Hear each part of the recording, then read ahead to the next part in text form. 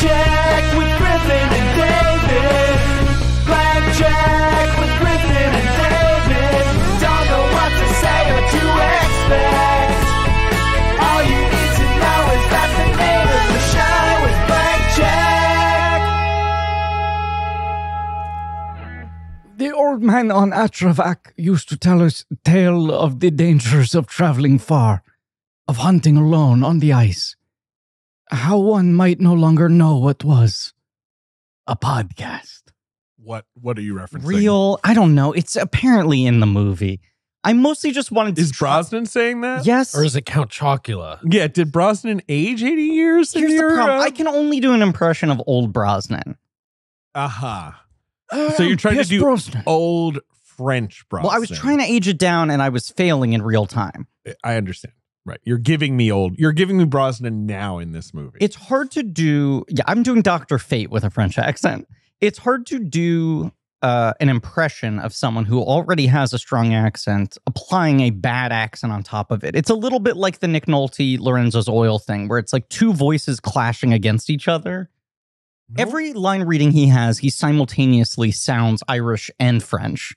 Like it's coming out of two different speakers, right? With Nolte, he sells his accents through pure bravado. Mamma mia, what a pizza pie. Like, that's a spicy you're like, meatball. this man is not embarrassed, right? Yes. Like this is how he's going to speak to us today. Pierce, you can feel the embarrassment when he's out of his comfort zone. Much like, but it's a thing I find endearing about him. Yes. That's why in Mamma Mia, yes, when he's singing he doesn't really sing when in the you're second gone. line. Yes. Because I compare it to Russell Crowe in Les Mis. Yeah.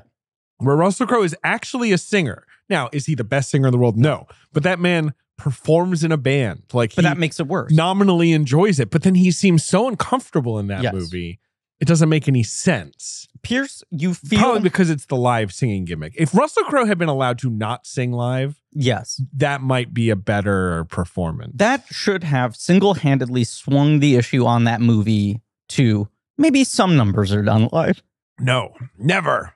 Tom Hooper's all or nothing. Tom Hooper is all or nothing. When I interviewed him about Cats, he was like, absolutely, I would never, like, they must sing live. Right. Well, the fragility you get on set. The fragility. But he's also like, the thing he said was like, people do that on stage every night. Of course. And I'm like, right. But if you want to only hire those people. Yeah. Right. But also, David, think about it this way. Previously in a movie musical, you'd go, what have I done? Sweet Jesus, what have I done? Right. Become a thief in the night, become a dog in the run. But with this, you can stop and go, what have I done? So we're sweet Jesus. We're mocking the Nuvi or whatever it was called. First Look, Les Mis to kick off a new miniseries about John McTiernan. On John McTiernan, not Tom Hooper. About a movie that features none of these actors. No, but it does feature Pierce Brosnan. We built a bridge to Pierce. This is. We will never have a Piercier run than we have had these last 4 months on the podcast. We did 4 Bonds, Mirror Has Two Faces, and McTiernan's giving us 2 Pierces. We've covered him once before. Mars Attacks. We will cover him again. We will? In this miniseries. That's what I'm saying. But after that, how many times might we get back to Pierce? 8 Pierce movies. 7 of them have been in the last 4 months. We could do Chris Columbus. We could. Drive-by fruiting. Drive-by fruiting. Ben. Drive-by fruiting. Thumbs up. But also Mrs. Doubtfire. He's in Mrs. Doubtfire. Her famous quote. What's her? Oh my God. Yes, of course. One of the most quotable films of all time. And what is that quote, of course, that rings around in her head? Well, goes a little something like this. Hello. Hello. Ben's very sleepy today. He's in a bit of a nomad sort of trance state where is he here? I'm not sure. Experiencing someone else who was here? Okay. I think we could one day do a Patreon series on like...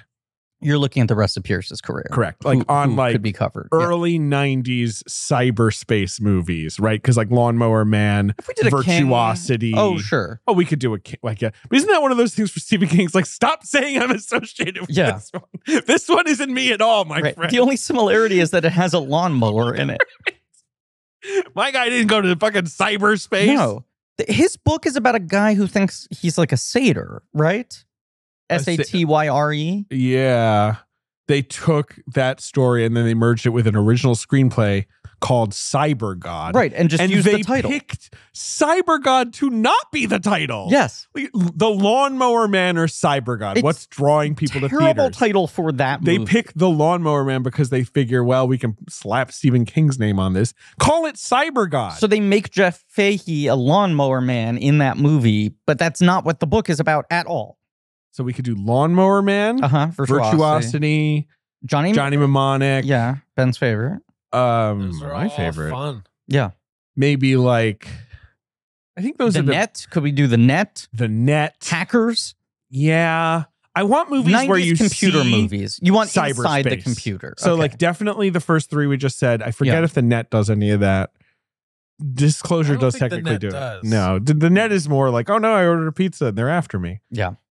The Net's true now, right? That's the whole thing. Yes. Everyone laughed at it at the time because it was risible, and now everyone's like, Nailed it. Net basically predicted like online, surveillance. You Yeah. order a fucking pizza and the cops will arrest you. Correct.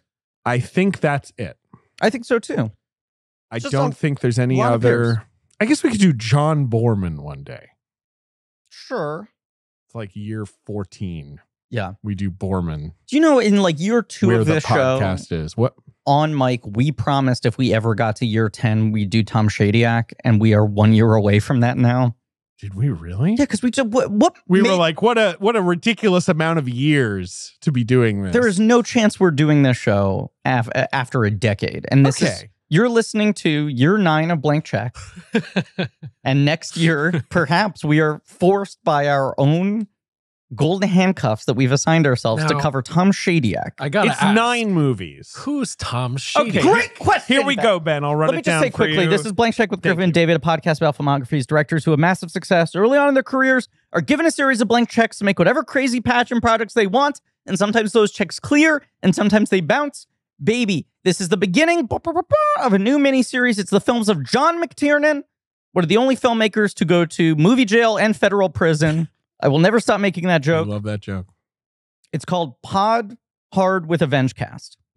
That's right. We decided on that ages ago. It's one we've been threatening to do since the beginning, and we had to get him done before Tom Shadyac with his killer run of 9 films. So his 9 films are, Ben, Get ready to Vince McMahon. get ready. meme You're going in to real really be time. feeling it at the start of this run.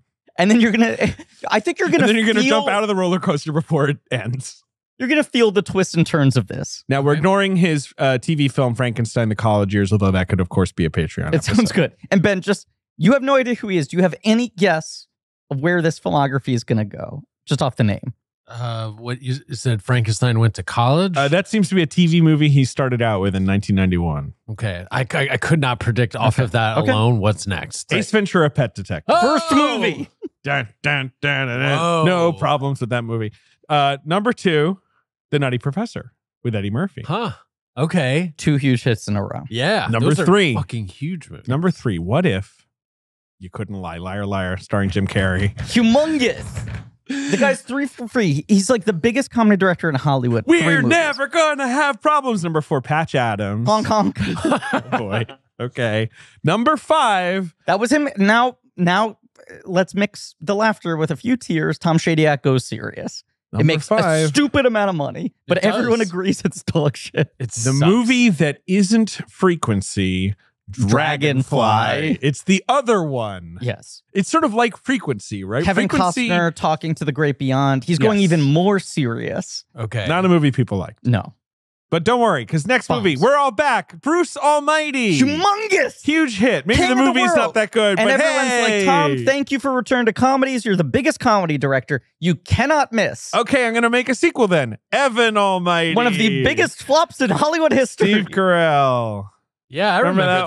one? I remember Noah's that. Ark kind of. A movie that cost $200 million inexplicably. Well, had all these animals in it. It had the animals. It also They was. built an ark, I think. Yes. And in 2007, they were like, we're going to be the first carbon neutral production. They tried to get ahead of that, and it cost so much fucking money. Then Yeah. he has a bicycle accident. Yes. He doesn't die, but he is injured, I guess. And Evan Almighty kind of ruins his reputation, where it's like this guy got out of control. The budget got out of control. He was an egomaniac. And then when the movie bombed, he blamed the studio for mismarketing it. He had Gets like in a a sort of bicycle accident. post-concussive problem. So then he makes a movie called I Am, He gives up a documentary. all his earthly belongings. I believe he moves into a trailer What? and is like, I reject this life of Hollywood bullshit. He Okay. isolates himself from society completely and then makes a movie about it. And makes a movie about like where he talks to like Desmond Tutu and like Noam Chomsky being like, what's it all about, man? Right. I'm trying to get back to the real human experience. What a great way to return to the earth A movie no one cares about. by Yeah. making a documentary about your life. Uh-huh. And then 5 years ago, Brian Banks, Oh, the movie right. where Aldous Hodge plays a real life football player who I was forgot that. wrongly convicted and Yes. was like charged with like sexual assault. It's kind of like a weird story. Never Yes. seen it. Anyway, God, that's a real bummer. That's a bummer. Maybe we movie. combine those two movies. There's a New Yorker article about him post-bicycle accident and his like resetting of his life, where it was like the studios were still pitching him all of these big movies. And he was like, I will sign on to do the incredible Mr. Limpet remake if 45 minutes can be devoted to a very detailed accounting of how we are destroying water life. And the studios were like, no, fuck off. And he kept on being like, I'm ready to make a comedy again. I think comedy is the greatest gift we have to give to each other as people. I just need to say something in it.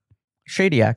So we could do that, but we'll see. Because look, I was just thinking about Doctor Who, right? Mhm. Doctor Who canonically can transform Who? his body. The doctor. The Doctor. The Okay. doctor. He can transform his body 12 times. They say this in an early episode. Sure. He regenerates. He turns into a new actor. This is how they recast the role. Right. And they were like, we'll never have to. Exactly. When they picked that number, they were like, "Well, we're never going to do 12 Yeah. doctors." Wait, best Like, case scenario, this show runs for exactly 50 years and no longer.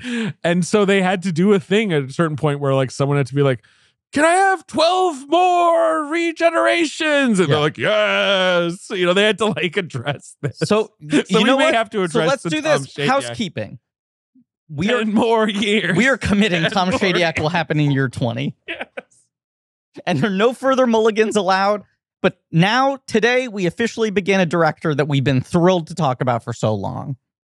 Come close to doing a couple times. And finally, we went, just fuck it. Let's just have fun. Let's talk McTiernan. It's a new year. It's a new year. We start out with a little Babs, followed by a big heap in a McTiernan. One of the wildest careers. Tell me, Griffin, Yes. what do you know about American filmmaker John McTiernan? And it better not be that he was born in 1951, because I already knew that. Fuck. Oh my God. You're in trouble. Where was he born? He was born in upstate New York? Albany. Hell yeah. New York's capital. What do you think, Ben, of Albany? Albany? You been there?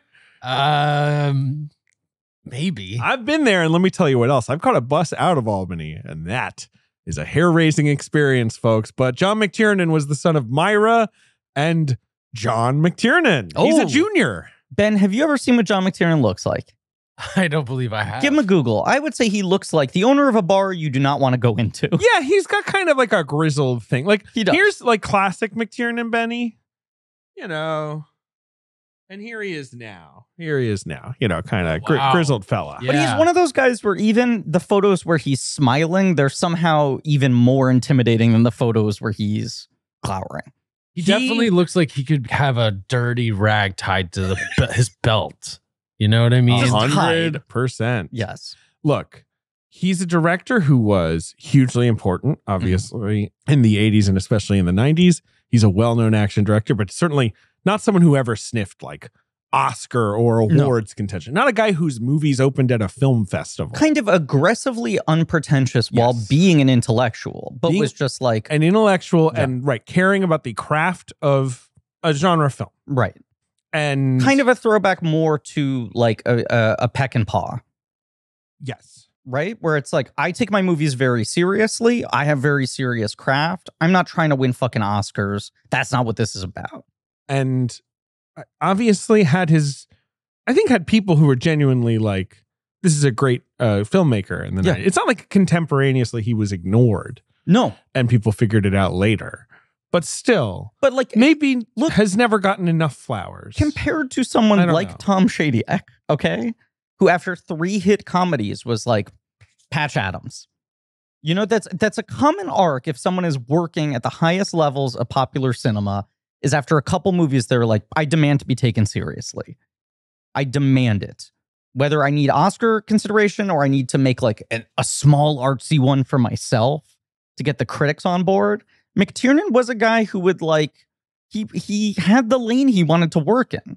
And in a lot of ways it embodies like, he is a filmmaker whose career really embodies the sort of arc of 80s cinema building up to the excess of 90s Hollywood and the fallout of that in the early 2000s. Now, Yes. John McTiernan. Mm-hmm. We've done a lot of directors of late. Barbara Streisand, David Fincher, Mhm. even Park Chan-wook, certainly Buster Keaton, Yes. where our researcher, J.J. Bursch, has had piles of books, Yep. autobiographies, Yep. chunky interviews, retrospectives to dig through. John McTiernan's more the kind of guy where you load the Wikipedia page. Yeah, Die Hard, Predator, these things are Sure. a lot of his movies are like, John McTiernan appeared to make this movie about, a year before it came out, and that seems to be the story on this one. This film was made and then released. People saw it and had varying opinions on it. Again, like the man made, Predator, Die Hard, and Red October. Those Yeah. are well-discussed movies. He made two famous bombs, Last Action Hero and The 13th Warrior. Sure. There's discussions of those. He made Die Hard with a Vengeance. That's a famous sequel. Most of his movies are so big, and the man is not press shy, right? Like he will show up, he'll do retrospective Right. interviews. He'll He's not still like, I won't tell you what it's throw about. up quotes on stuff, but he's very much a guy where it's like there is no shortage of reporting on the development, creation, production, But response it's studio side. Predator. It's stars. Even if he has quotes, it's a hard man to get like his biography figured out. What do you want out of this career, John McTiernan? Right. And he's like, I want to go to jail, of course. No, he did go to jail, which we will talk about later. But today we're talking about his first film, an auteurist project called Nomads. His only writing credit. Written and directed by John McTiernan. A 1986, I see it written here as horror film. In my opinion, that is a stretch. I would agree. It's a thriller. Yeah. It's a sort of, thriller that gets your heart rate up to like you're walking on the treadmill. But yes, it's going for thriller. It's supernatural. Is it? Kind of.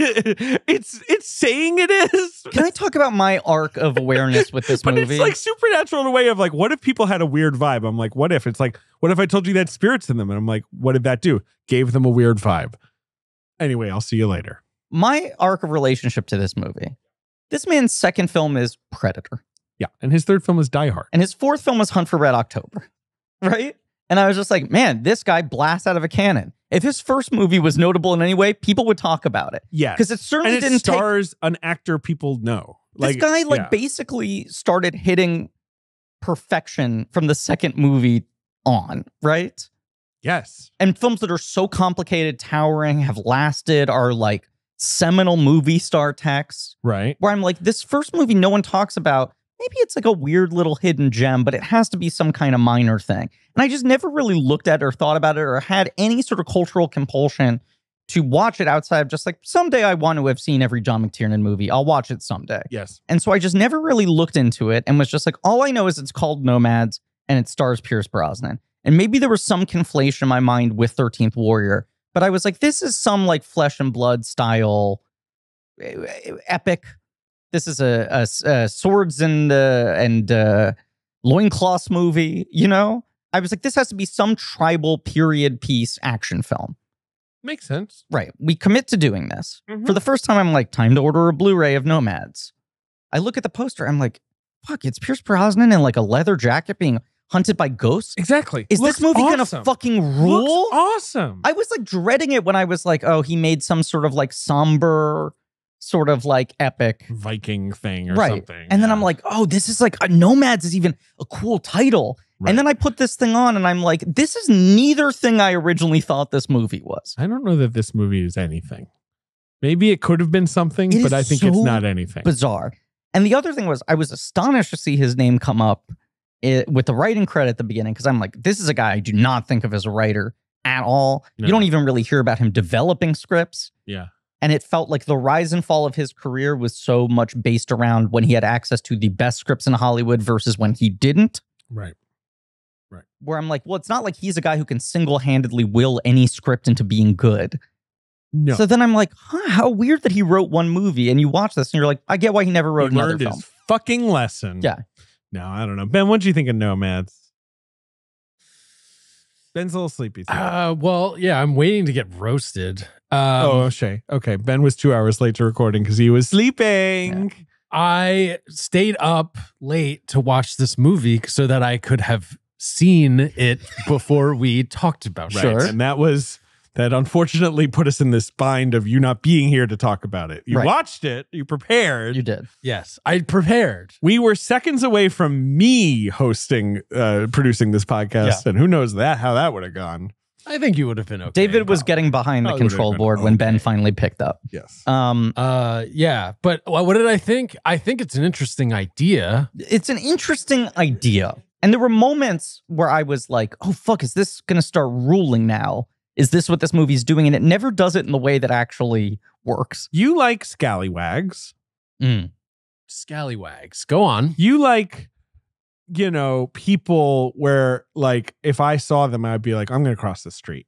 I don't like the vibe of this sort of biker gang, or I don't like the vibe of these, like, guys in leather jackets.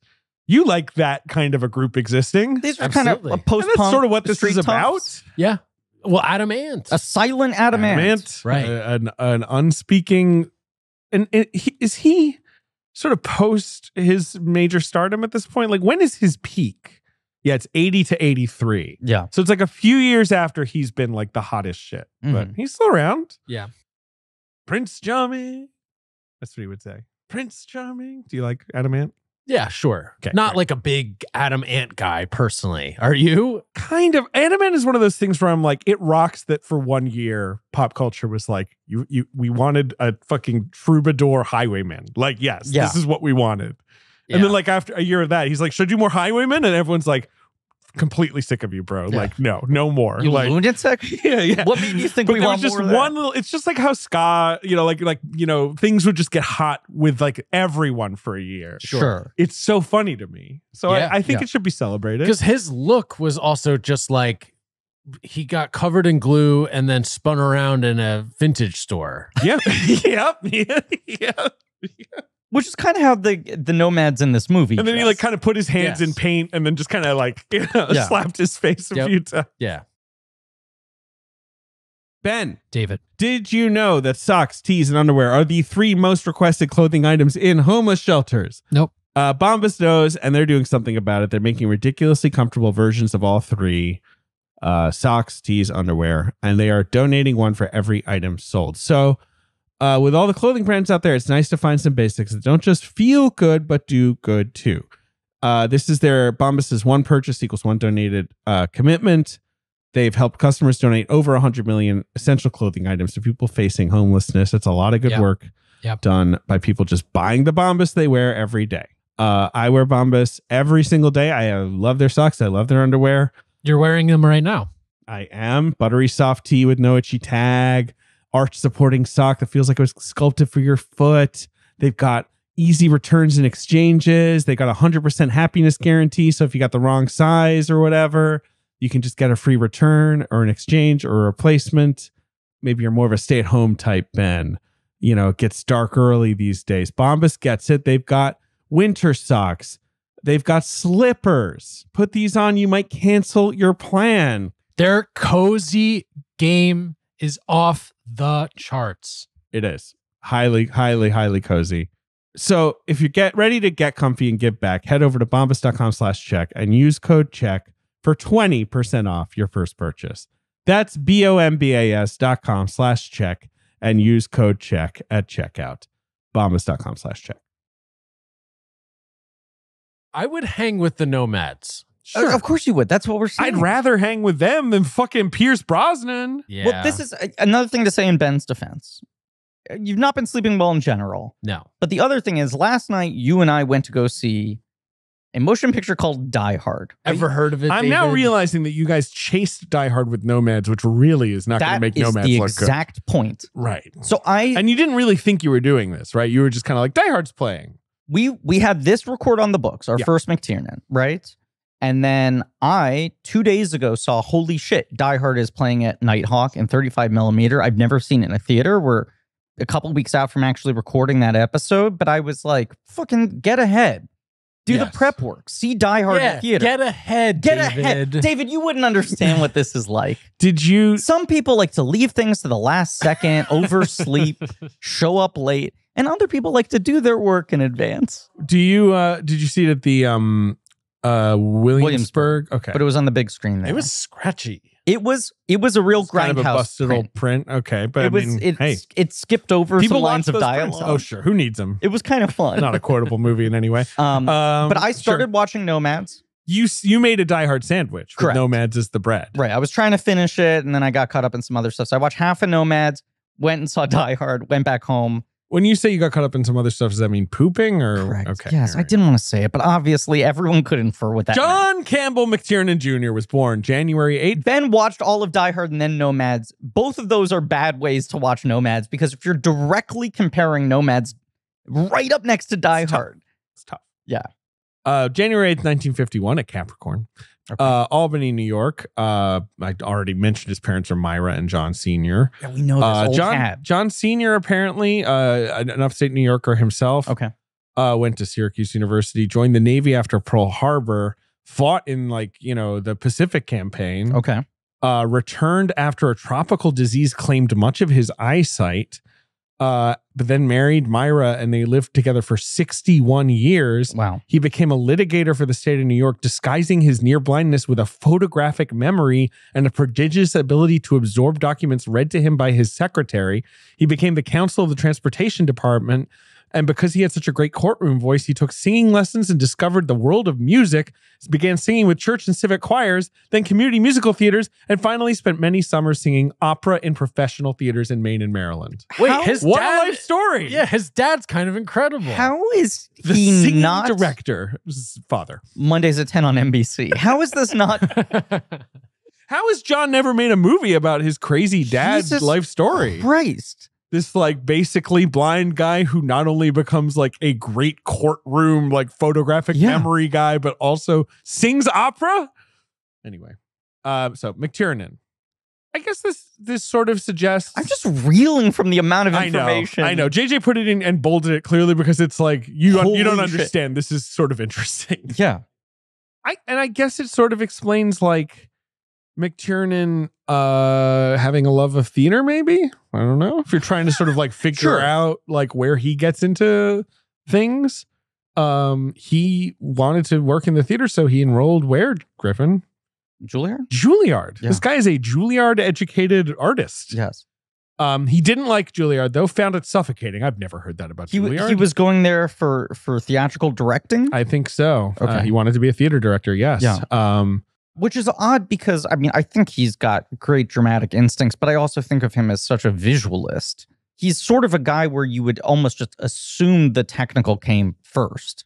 Well, this is the first of what I'm assuming is going to be a lot of John McTiernan quotes that's kind of to the point. Sure.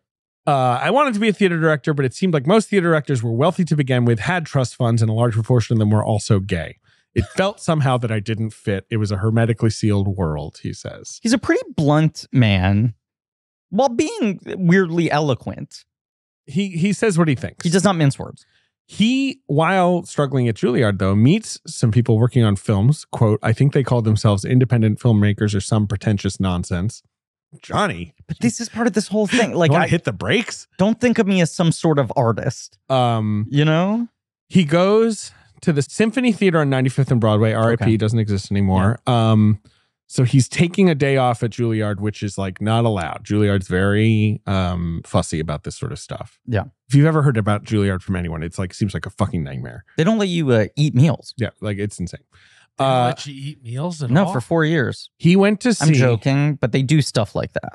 They really are very rigid about, yes, you can't take days off. If you're an acting student at Juilliard and and they you get cut half offered the class. a paying job, Ah, they're like, well, enjoy dropping out of college. wow. Yeah, it's one or the other. You either learn properly or you go take a job Are you like here a to take fucking this seriously pig. or not? All right, chill out, Juilliard. I Right, and then agree. every I'm year- saying it. It's Every also year weird. they cut people. They do it like fucking elimination style. Yeah, Wait, they're like really? half Yes. your friends won't make it. That's how it is up here, at the Big J. He goes to see Day for Night, Francois Truffaut's Yes. Day for Night at the Symphony Theater. He says he thinks he saw it 8 times that day. He just sat and just every time they played it, he saw it again. And of course, Day for Night is a movie about making movies. Yes. It's an excellent film.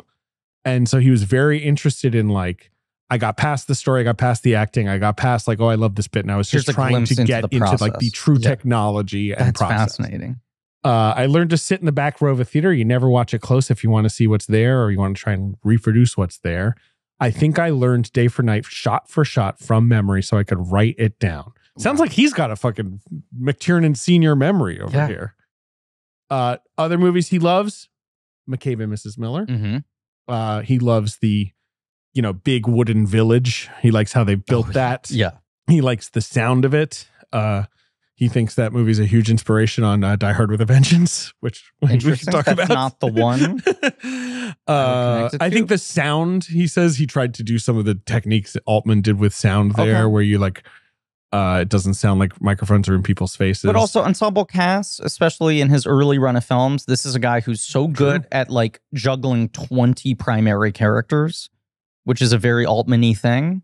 But Altman is doing that in a way that is not tied to propulsive plot. And McTiernan does, which makes it even more impressive in a certain way. He quits Julliard. He transfers to SUNY Old Westbury. They have a film program. He starts he says I basically made my own film program because it was so new there. I made a long movie called Poor Richard's Almanac that was everything that went through the mind of a guy named Richard sitting in an apartment in New York City, stoned on his ass. Sounds kind of good. Sounds pretty good. Yep. He made a student feature, like his sort of thesis film called Tales of the 22nd Century. Okay. That got him into the AFI, where he got an MFA. So he's like it's funny. He's like a true, like, first generation of like film school kids, Yes. Like these like, 70s film school kids who are learning the craft at these August institutions that are popping up. And then he's like, very good. But also, what if these guys in a van incremental- hassled Pierce Brosnan? He went through like every stage of it. It's like, well, I learned like dramatic storytelling and dramatic craft and actors. And then I get into filmmaking. Right. And then I go to like through film program. And then I work in commercials. Like he just like slowly built up every muscle. Starts making commercials. Yes. Another obvious classic way to do this. Mm-hmm. One thing JJ wants to clear up. Wikipedia, among others, cites that this script was based on a book by Chelsea Quinn Yarbrough, who is a somewhat well-known like sci-fi and sort of fantasy. She wrote vampire novels and stuff. She's still alive. Okay. Not true. It was a novelization that was published before. Correct. Even though Nomads was not released until 86, Yarbrough's novelization of the script was released in 84 for some reason. Wild how big of an industry there was around novelizations for movies of like any size. And there were a lot of cases of... I think it was kind of like, it's like the work's half done. Yeah. The story's basically written Might as anyway. well also sell it as a book. And they would just hand people scripts and have them write the book while the film was being made, before it was even filmed. And then you get a lot of cases like this. And there were times where they intentionally like would publish the book first and then pretend that the movie was based on the book. Right. Like Love Story and Summer 42 is that as well? Right. Is that right? Right. But then other times you just have this thing where it's like, well, the movie just kind of sits around for a while and it doesn't come out and the book made it to shelves. So then people think the movie's based on the book, even though the book was never a bestseller. It's weird. I mean, does it help the marketing? It did for a while. Right? Like the narrative of like this not just being an original screenplay. Right. Well, it went from Maybe? being a like, if a kid liked I don't Star know if Wars, much helped at all. Right. it went from being if a kid liked Star Wars, publishing companies can make a quick buck by putting a Star Wars book on the shelves, and kids will want to reread Star Wars, especially in an era where you don't have home video. Right? It's like this is your way to live with the movie over and over and over again.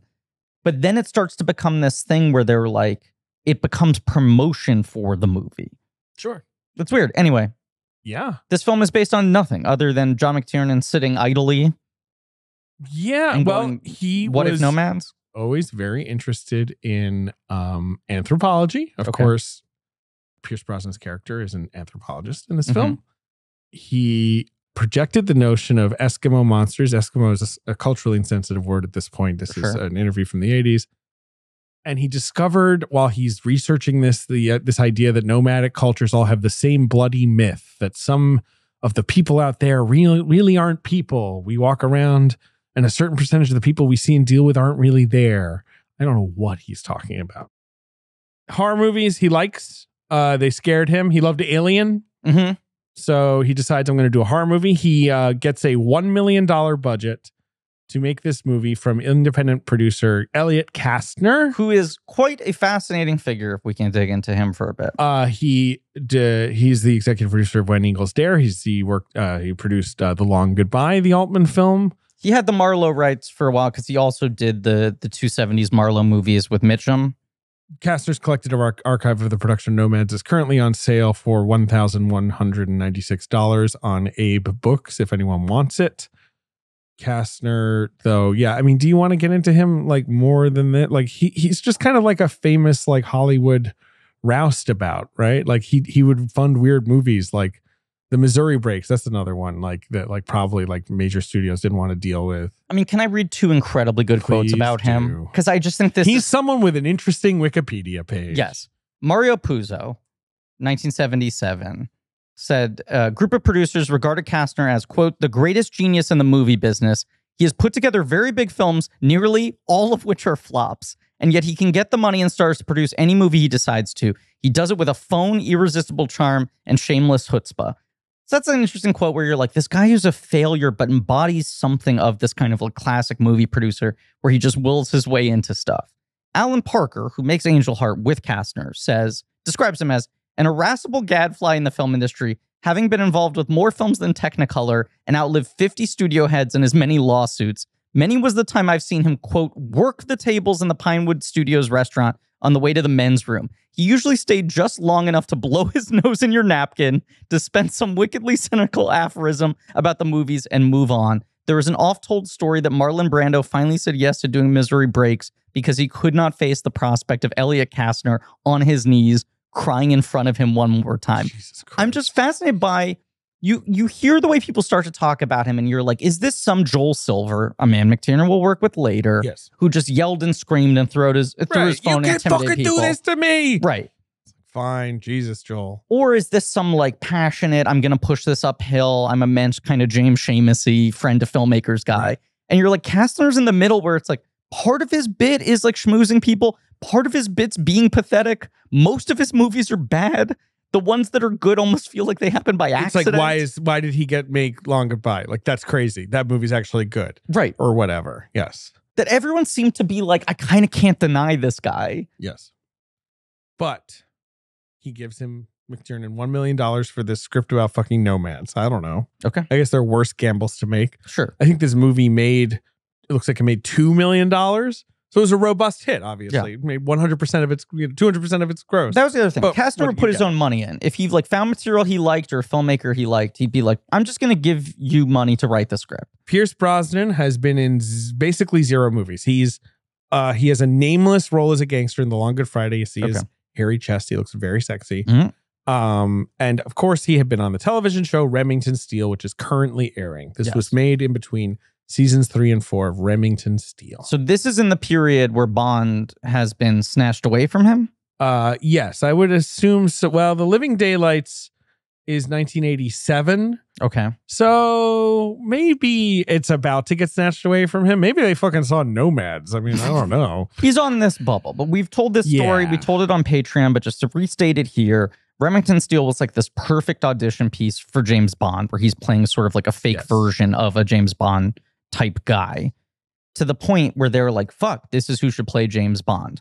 Remington Steele gets canceled. You've told this story. But I probably told it on Patreon, so I'm restating it on canceled. They start to cast him as Bond. Hey, Griffin was Let's telling slow the it down. story. Let's slow it down. Let's slow it down. The excitement from the rumor mill of Brosnan being tipped for Bond makes NBC go, wait a second, maybe let's capitalize on this, get him back on Remington Steele. So they uncanceled Remington Steele. He's locked into that. He misses Bond. Dalton gets it that time. He'll have to wait for later. But of course, if he does at least end up getting through Bond. Wherever this happens in relation to that whole scenario, he is in this zone where people are like, this guy might be a leading man in movies. He's that handsome. jump's inevitable. Maybe. Well, no. Back then, the jump was never inevitable. The jump, I should put it this way. It is inevitable that they will test him out. Yeah. Right? Because he's of The a guy certain had age the and he can potential, play the right it. look, the right what have you. This film was unsurprisingly designed for Gerard Depardieu because for 15 years, there was only one French actor that America would acknowledge. It's beyond that. It's not just, and I would say this is sort of at the beginning of his run there. Yeah. Because basically 95, they let Jean Reno in as well. Right? They're like, he also. There are French can do actresses who can make it in. So, like, obviously, the 80s Gerard. Well, like, let's wait. First Brosnan. Okay, sorry. Well, actually, because I'm saying it's Depardieu first. no, I know you're right. Yeah, okay. We can briefly just mention Depardieu because, like, obviously, Depardieu. I feel like his big breakout is like The Last Metro, right? Mm-hmm. Like, sort of like does lots of movies in the 70s, Going Places. You know, The Last Woman, and you know, and then the When 80s. you picture his face, Depardieu. Do you picture him as with a serious look or sort of a goofy look on his face? I picture him looking like he's just been shown a big wheel of cheese. Yes. Me too. Yeah. I think Here he is seeing it. I think I made the comment that Depardieu now is a man who only appears in 3D even when he's acting in a 2D film.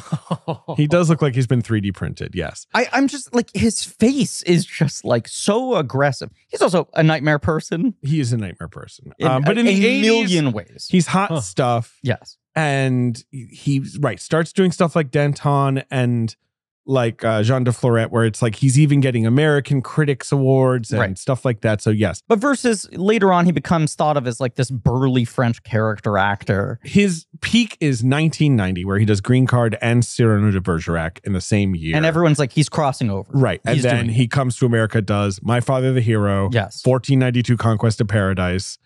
And it's like out. Humongous flop. Yes. But he had been like France's biggest leading man for like 15 years at that point. Yeah, I was going to say he'd already broken out before Last Metro, actually, because there's a ton of, you know. Going Places is 74. Yeah. That was like his big breakthrough. Yeah. And then like 1900. Yes. He and De Niro get dual hand jobs in that movie. Yeah. They do. Like yes. side by side. He wins the fucking Golden Globe for Green Card, and people are like, I guess they did it. We guy will talk crossed about him over. one day on Green Card. Yes. We will do that. And then he just proceeds to like have a couple humongous fuck ups in a row. Yeah. And then becomes this guy you cast for shorthand French. Yeah. Like it's the thing he's so distracting in Life of Pi, and his very small part is the angry cook. Yes. Okay. Because he keeps eating all the food. Right. I'm joking. That's so mean of me. He kind of does though. Well, part of the bit of the movie is that you like Yes. are made to wonder if he was Eating them. Yes. Right. Yeah. But Ang Lee was like, look, that character doesn't have a lot of screen time. I needed someone who very quickly the audience gets he's French.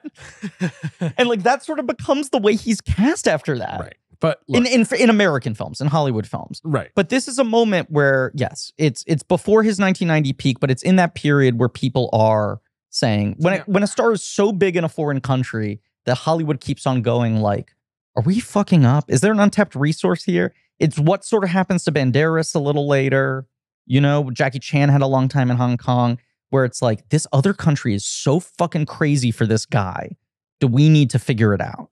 The thing is, if you're going to maybe cast Gerard Depardieu and you write the role French, and then you cast Pierce Brosnan, Maybe stop. maybe change it back. Here's the thing. Make it Irish. He's Irish. That's an accent. I think He can do it. Depardieu would have been vaguely disastrous in this film. No one's good in this movie. No. So it doesn't really matter. He might be fun. I can't see him fitting into this film. Pierce is struggling so much with the French accent. He does feel like better casting in every way but the guy being a Frenchman, which you could just fucking drop. You can just drop it. It's irrelevant to the story. It's pretty irrelevant. Completely irrelevant. Especially just being a film set in the States. You could just go, he's from Ireland. Or go, Pierce, what other accents are you good at? Anything you got? Don't impose You French don't on have him. French. Yes. You don't You don't got have that it. one. But here's the thing. Yeah. McTiernan really likes Pierce Brosnan, says it was great working with him. Sure. They stay in touch. Obviously, they work together again many years later. Pays off. He thought he was well used in Remington Steele, but you know, he's playing a bright and chipper character. So he Sure. said, like, I had him put some weight on. Mhm. You know, he would drink 4 or 5 beers a day to thicken up. Okay. Because in Nomads, he's a little less like debonair, obviously, and a little less trim, And I once guess. again, don't know where this is coming in the Bond cycle, but Pierce was like I consciously think it's around. It's all happening sure. around. It's all happening around the same space. I think he was like, if I do Remington Steele and Bond and other parts like this, I will never break out of this ever. I'm going to get pigeonholed Right. into one type of suave. And here's Pierce's quote. This is exactly it. I was so anxious to get away from that image. I think I went a little too far. I agree with I grew this big beard. I wore my hair long. That movie came and went. I don't think it was a good move for me. Like, basically. See, here's my argument. No one saw this movie. It didn't make an impact. Yeah. He did right. This didn't really hurt his career. I do think it actually maybe helped him to make a movie no one saw, playing something very different with a different look, if not in terms of public perception, just in terms of himself. Yeah. Like, this movie is just basically an ash can for him to just be like, let me get this out of my system so that when I go back to wearing the tuxedo and holding the gun, I don't do so with the panic of, am I going to be stuck here forever? But then, like, he does the Deceivers where he, like, wears fucking disguises or something. He does a movie called Mr. Johnson, Uh-huh. which looks not good. Lawnmower Man, obviously. Sure. Then Mrs. Doubtfire, which is like a big movie. And he does get fruited. He would drive by for He made a movie called Live Wire about spontaneous human combustions where he plays a bomb disposal expert. that sounds very good. Yes, it does. So the reason it must be terrible because I would have heard yes, about it. To suck. He makes a movie called Entangled with Judd Nelson. You don't want to be making movies with Judd Nelson in the 90s. That's not like, you don't want to be like waking up today and being like, can't wait to report to set with Judd Nelson. Leslie Ann Down, of course, is the female lead of this film. Mhm. Kind of the real lead of this film. Yeah. Well, I mean, sort of. this film the has structure a of this movie. incredibly bizarre approach to having a lead character. Yeah. And you keep thinking, I get it. This is how it's going to work. Is it going to be like a heaven can wait situation? Is it going to be like an all of me situation? And you're like, no, it will like spend enough time with one character that you forget the other character exists, even though they're sort of occupying the same reality, but in two different timelines. Right. Well, Leslie Ann Down was Yeah. friends with Elliot Kastner. Okay. And he got lunch with her and he said, I've got this new director I'm producing a movie for in LA, and I would like you to play the girl, the doctor.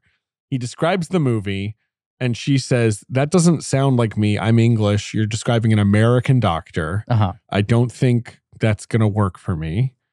And he says, well, I'd like you to be in it. It would help the selling of it. And she was like, okay, then. They offer her some money. She gets off the plane, she says, and she meets McTiernan, says he's very gruff. Uh-huh. Wasn't nice to her Was because he basically didn't upfront, want like, her. right, you are not what I wanted. I You're being wanted forced on me. He had some American blonde girl, icy Hitchcocky blonde. right, who was quote. She says, "quote probably perfect for the part," and I was not, and so they had a terrible time. She's not good in this movie. She's not like She's not terrible. bad. She's whatever. Yeah. I mean, is anyone good in this movie? I would say the van is doing good work. David? Yep. The economy. No, I know that's it's never. actually more robust than the press would have you think. But you know what? What? It's hard talking about the economy in this economy. It ain't cheap talking about the economy Hard doing an ad read in this economy. in this economy. Look, I used to spend over $100 a month on streaming services. Yeah, same, bro. Netflix, Big same. Disney Plus, All of them. Prime, you name it. But Yes. since I started using ExpressVPN, I've been able to cut back and save so much every month. You know why? Why? Well, all these streaming services like Netflix have thousands more shows than you think, because if you switch to another country, Mhm. they got a completely different library. Basically hidden behind a door. There are whole other rooms you never knew about. Check out that Italian Netflix, okay? It's got nice ciabatta. Yeah. Right? Mozzarella. We did the legal movie draft for the big picture. We sure did. I was having a hard time finding all the Grishams, and I went, let me check ExpressVPN. They're all on Disney Plus in the UK. There you go. It was one-stop shopping. Ran through them. Because you just have to use the ExpressVPN app Mhm. to change your online location. That's all you got. Got 90 countries to choose from. Yeah. Every time you run out of stuff to watch, switch to another country, unlock some new shows. It's incredibly simple. I will say my mother and my brother both live in Europe now, Mm-hmm. I didn't want to sign up for all these newfangled European streaming services while they have these old American subscriptions. Okay. ExpressVPN. Gave them the promo code. They do it. It changed their lives. On top of that, you can even use it to get discounts. Mm-hmm. Some services cost less in other countries. Maybe you buy Netflix from Argentina, costs a fraction of the price. We love our Argentinian Netflix. We love it. It's the beef, so cheap there. The olives. And I don't mean Netflix's beef, but maybe I do. Yeah, possibly.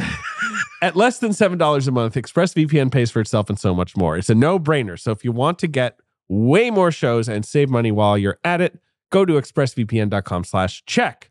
Don't forget to use my link so you can get 3 extra months for free. That's expressvpn.com/check. expressvpn.com/check to learn more. It's my link too. It's a shared link.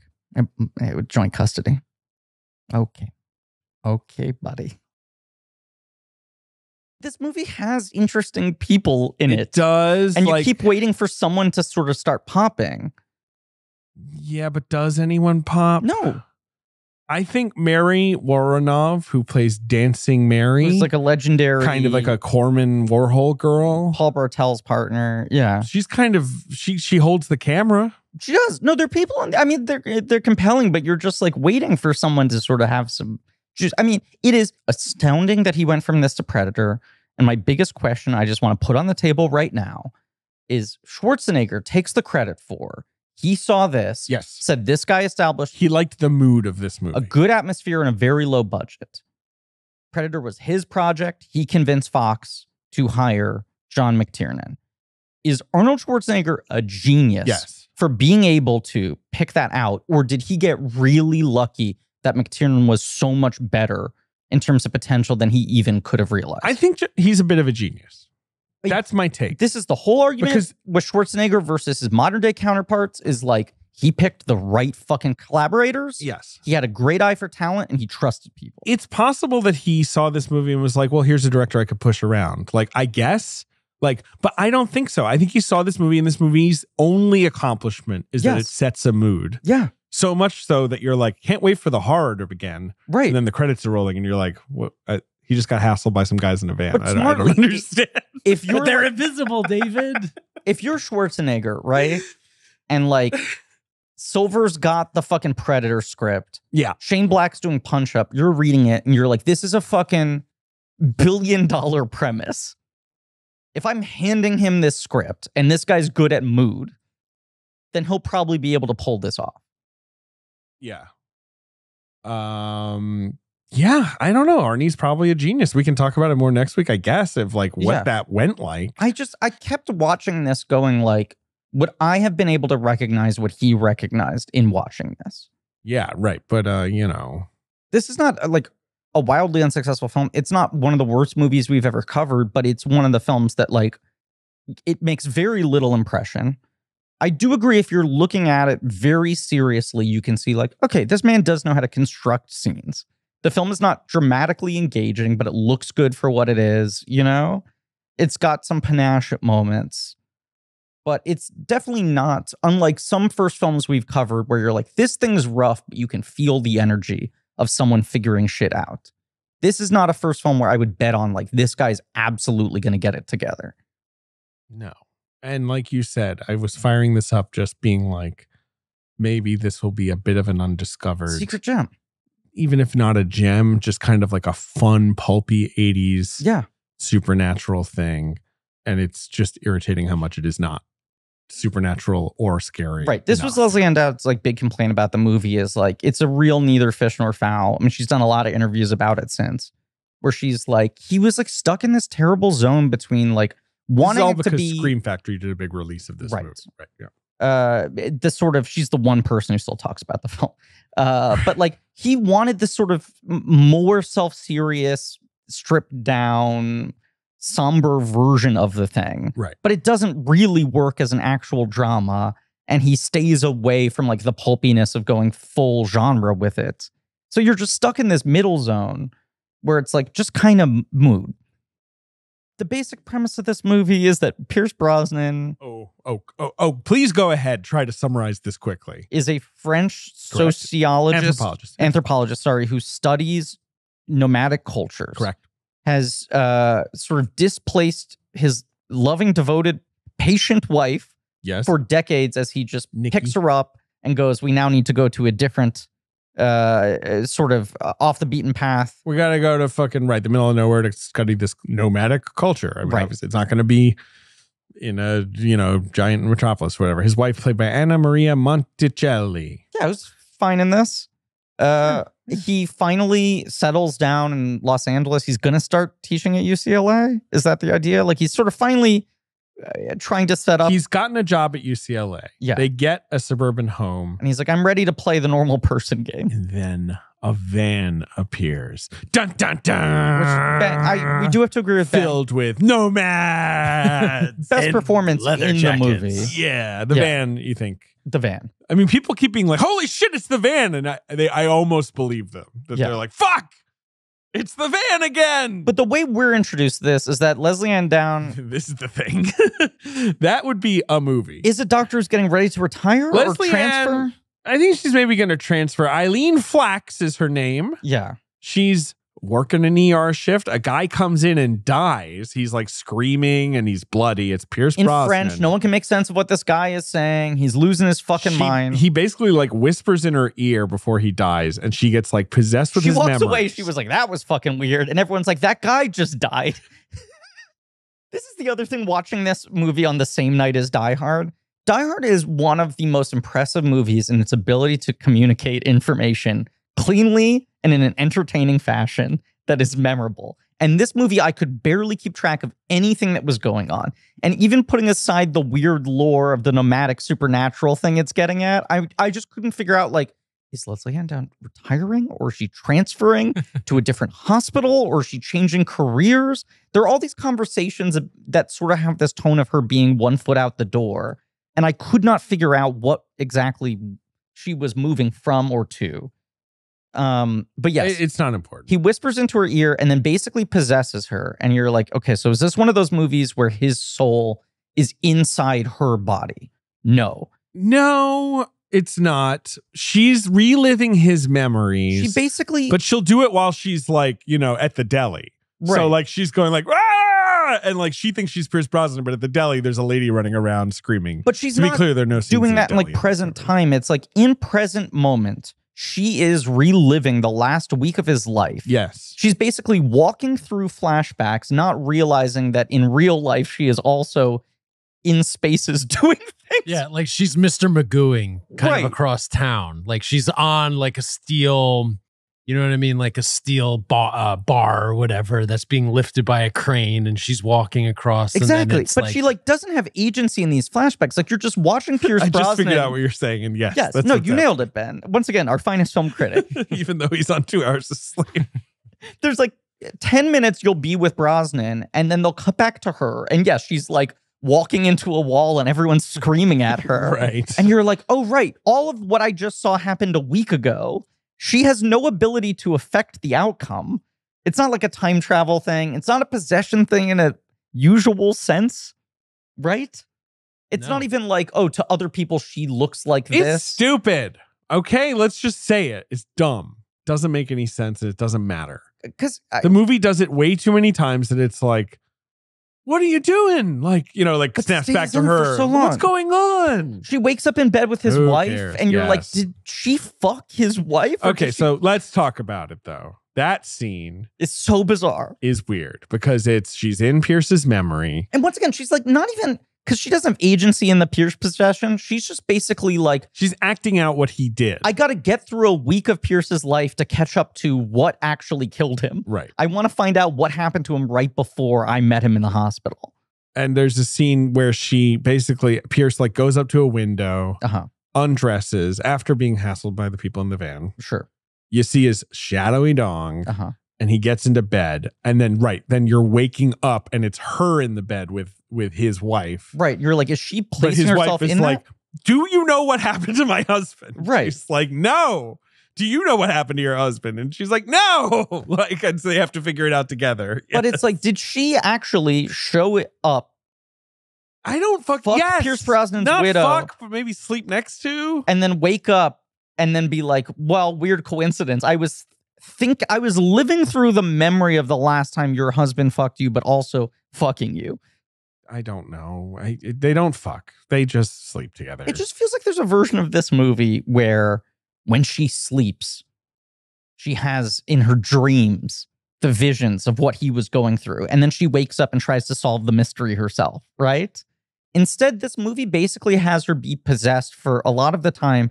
And then her friends are kind of trying to solve the mystery because her friends are like, what the fuck is going on with her? Yeah, right. We need to figure this out. She's acting crazy. What the mystery is that basically there is this gang of like post-punk. There's a gang of punks who travel around in a van. And he's fascinated by them because he's like, they seem to be a modern American version of nomadic culture. Yes. But they turn out to be this sort of like spiritual embodiment of a notion of a demon that nomadic cultures used to be obsessed with. Worship and folklore. Yes. They are the Ainwittuk, demonic Inuit trickster spirits that take human form, commit acts of violence and mischief, and are attracted to places of death. They have like a shrine to a murderer in like a garage. He finds that and is like, what's going on? This is like the cultures I've studied elsewhere. There's this very specific kind of junky supernatural movie that is like the writer, the filmmaker became obsessed with a real bit of mythology that existed in history, right? An old bit of folklore that has historical grounding. And then they build a movie around it in which the lead characters don't know what's going on. And in the last 30 minutes, you need a professor to explain it to you.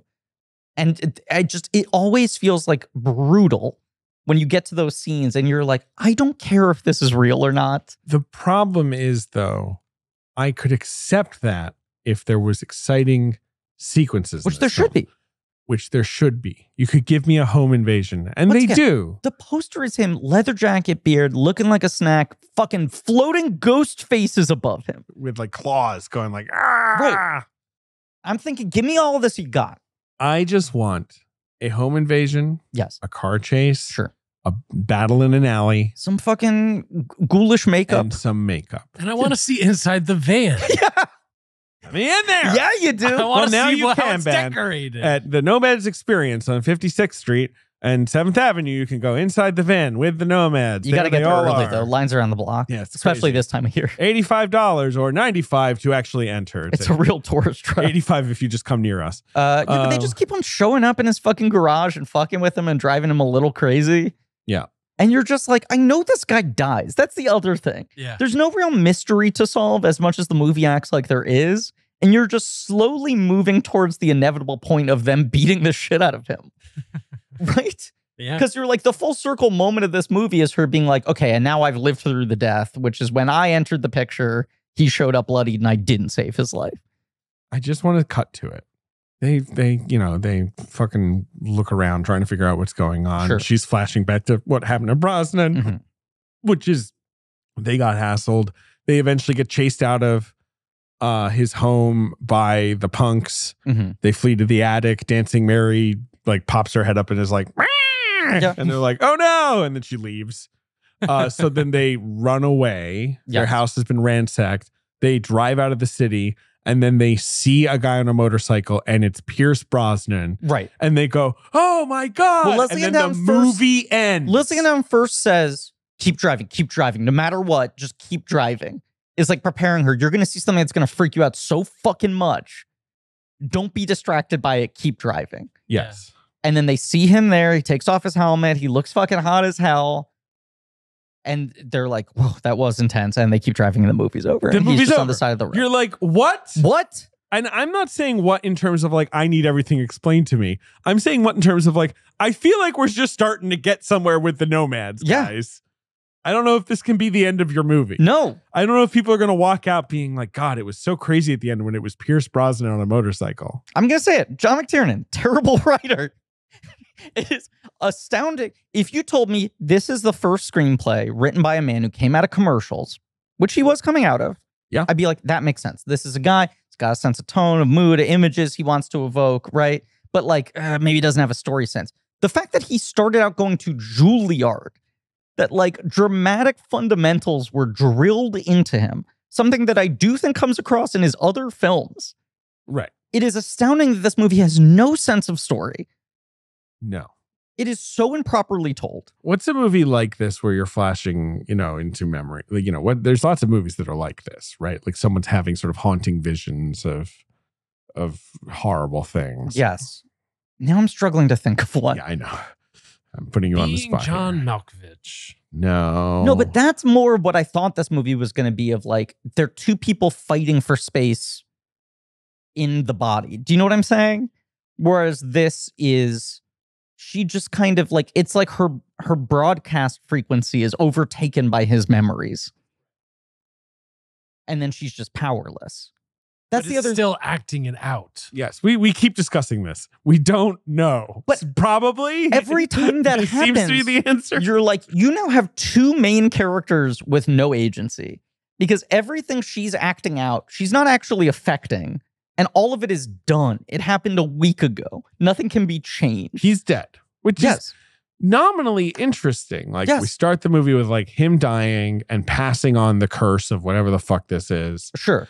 And then she has to both deal with the curse. It's sort of like The Ring, or and figure out what happened to this dead guy.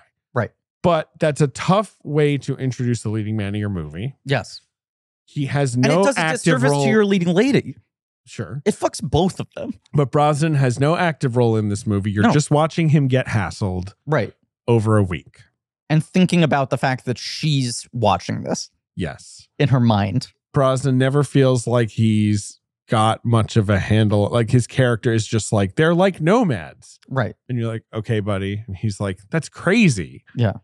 And you're like, okay. And he's like, my conclusion, they're nomads. He invokes it's not like he has like more to say on this. No, and when he says it to his wife, he says it like it's this massive breakthrough. These people I've seen, they are nomads. I can't even do. Yeah, if we haven't made it clear enough, he's speaking in a French accent. It is absolutely fucking so bad. It is so bad. So bad. His singing in SOS, I made that joke on Letterboxd and here. It is better. He sings SOS better than he talks French here.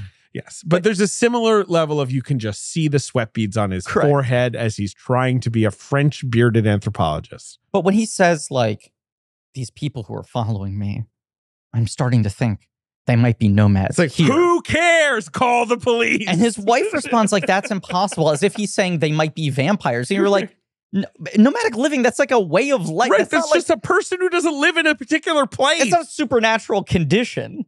These happen to be supernatural nomads, but that's not even his thesis.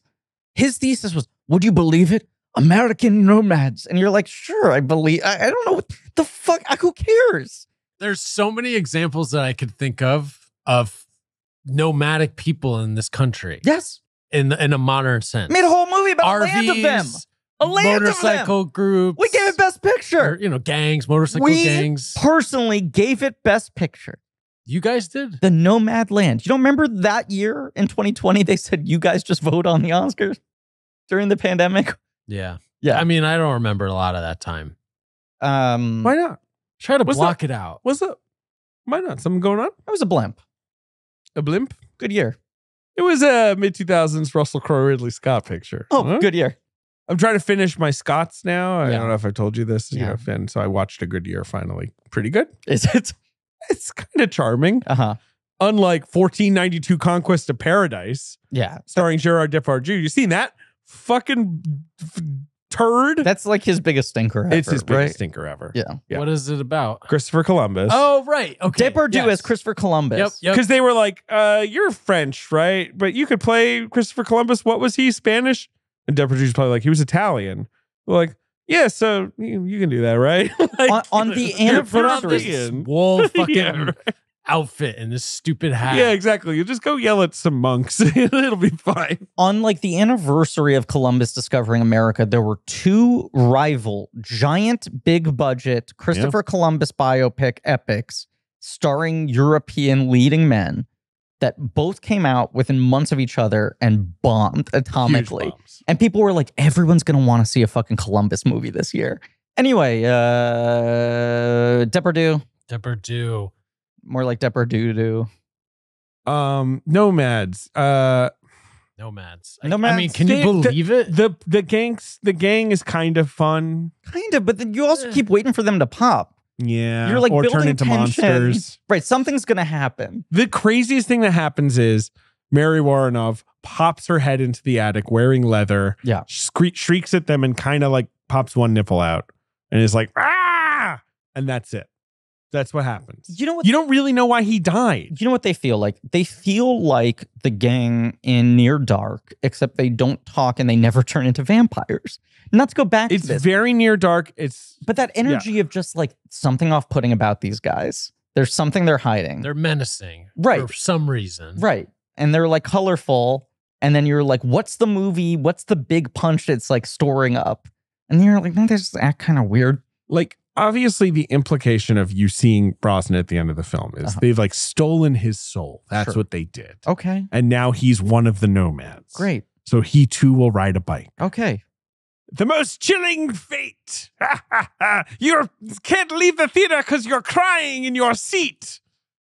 Yeah, it doesn't feel like a finished The ending. chill up your spine has paralyzed you. His next movie is Predator. It's a better movie. Yeah. Listen, this is still, though, a good idea. Yeah, it's a good idea. What comes to mind is You could do a page one rewrite on this movie and make a very, very enjoyable thriller. Stephen King's The Outsider. Sure. Oh, right. I see what you're saying. Yeah. That series. Yeah, It's yeah, not a movie, but I'm just saying some kind of piece of media that's like this. Yeah. Like this ancient force that's out there. Yeah. I like an ancient force. I love like an ancient empty forces. men. We love our Empty Man. Empty Man's a little... A little like this, where it's like a guy being like, what's going on Yeah, in like regular life? right. But like, I'm poking at like, what's this? Yeah. This sort of like spooky undercurrent. Except Patrick Willems, Mhm. friend of the show. Yeah. His letterboxd review is, the poster is, this is a terrifying supernatural horror movie. And the actual movie is, a woman remembers Pierce Brosnan being harassed by punks in a van. I mean, 10 out of 10, great That joke, is- Pat. That is what this movie is. Yes, correct. Here's the other thing. The taglines for this movie. This film has two taglines. Okay? The first one is a terrifying story of the supernatural.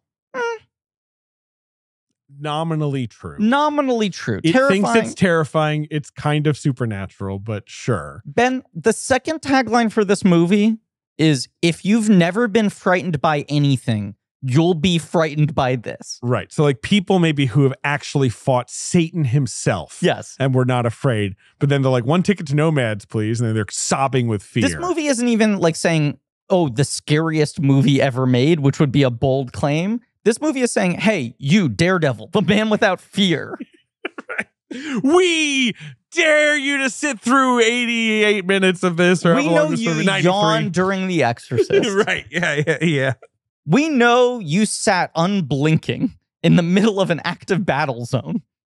Unafraid, didn't break a sweat. Nomads is going to fucking destroy She's going to have you. so many weird dreams in it and spook everyone around her. Dreams! Brosnan's on a motorcycle. The other thing is when she wakes up and thinks that she's fucked Brosnan's wife after having the memory of Brosnan fucking his wife, Brosnan's wife says something to the effect of, don't worry, you slept on the couch. Did you rewind to see if you could see? You can't really see his dick. Yeah, I realized. It's kind of a shadowy, scene. Brosnan's widow says, don't worry, I hear what you're saying.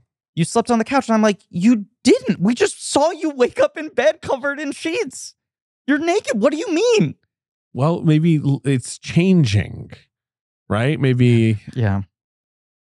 Okay, look. Here's some other stuff from the dossier. Okay, while working together Has in the Brosnan film, ever shown more dick than this in a movie? not that I'm aware of, but I clearly need to watch that bomb disposal movie or whatever. Yeah. While working on this film, Brosnan and Down realized they might have known each other as children. They Okay. went to school near each other in London, and quote, this is Down, he was one of the boys that used to hang outside of school, and the girls would come out and hike their skirts, and lots of flirting would go on. Sounds great. Man, JJ really grasping at straws in this one. Usually, JJ puts a bunch of good stuff in that we don't say. We're running out of stuff to say, and we're looking through JJ's dossier. Okay, well, here we It's just go. a bunch of shrug emojis. All right, well, here's a great story from Down. Quote, everything with the punky people and everything with us, the doctor and the wife, They were shot separately, but I did meet the Punky people one night. It was a dreadful shoot. We were at a house in the Palisades. Lo and behold, pulled outdoors down, and all this gunfire starts. Cut, more gunfire, more bullets. Beverly Hills Cop 2 was being shot there. Okay. The night scene where 20 zillion people get killed. So basically, they're like next to that. Mhm. It's kind of funny. Music by Bill Conti. Yeah.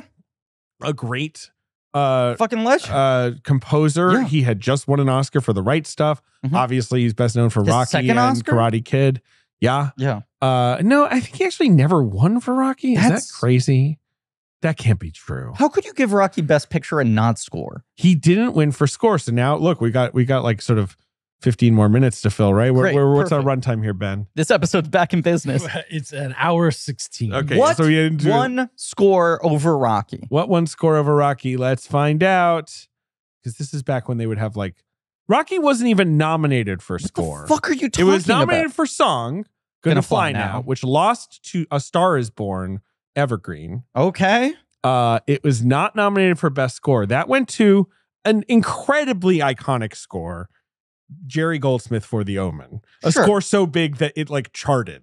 Like, you know, like that, like the fucking song from The Omen, which is just like, "Roar," like was like on the charts. Yeah.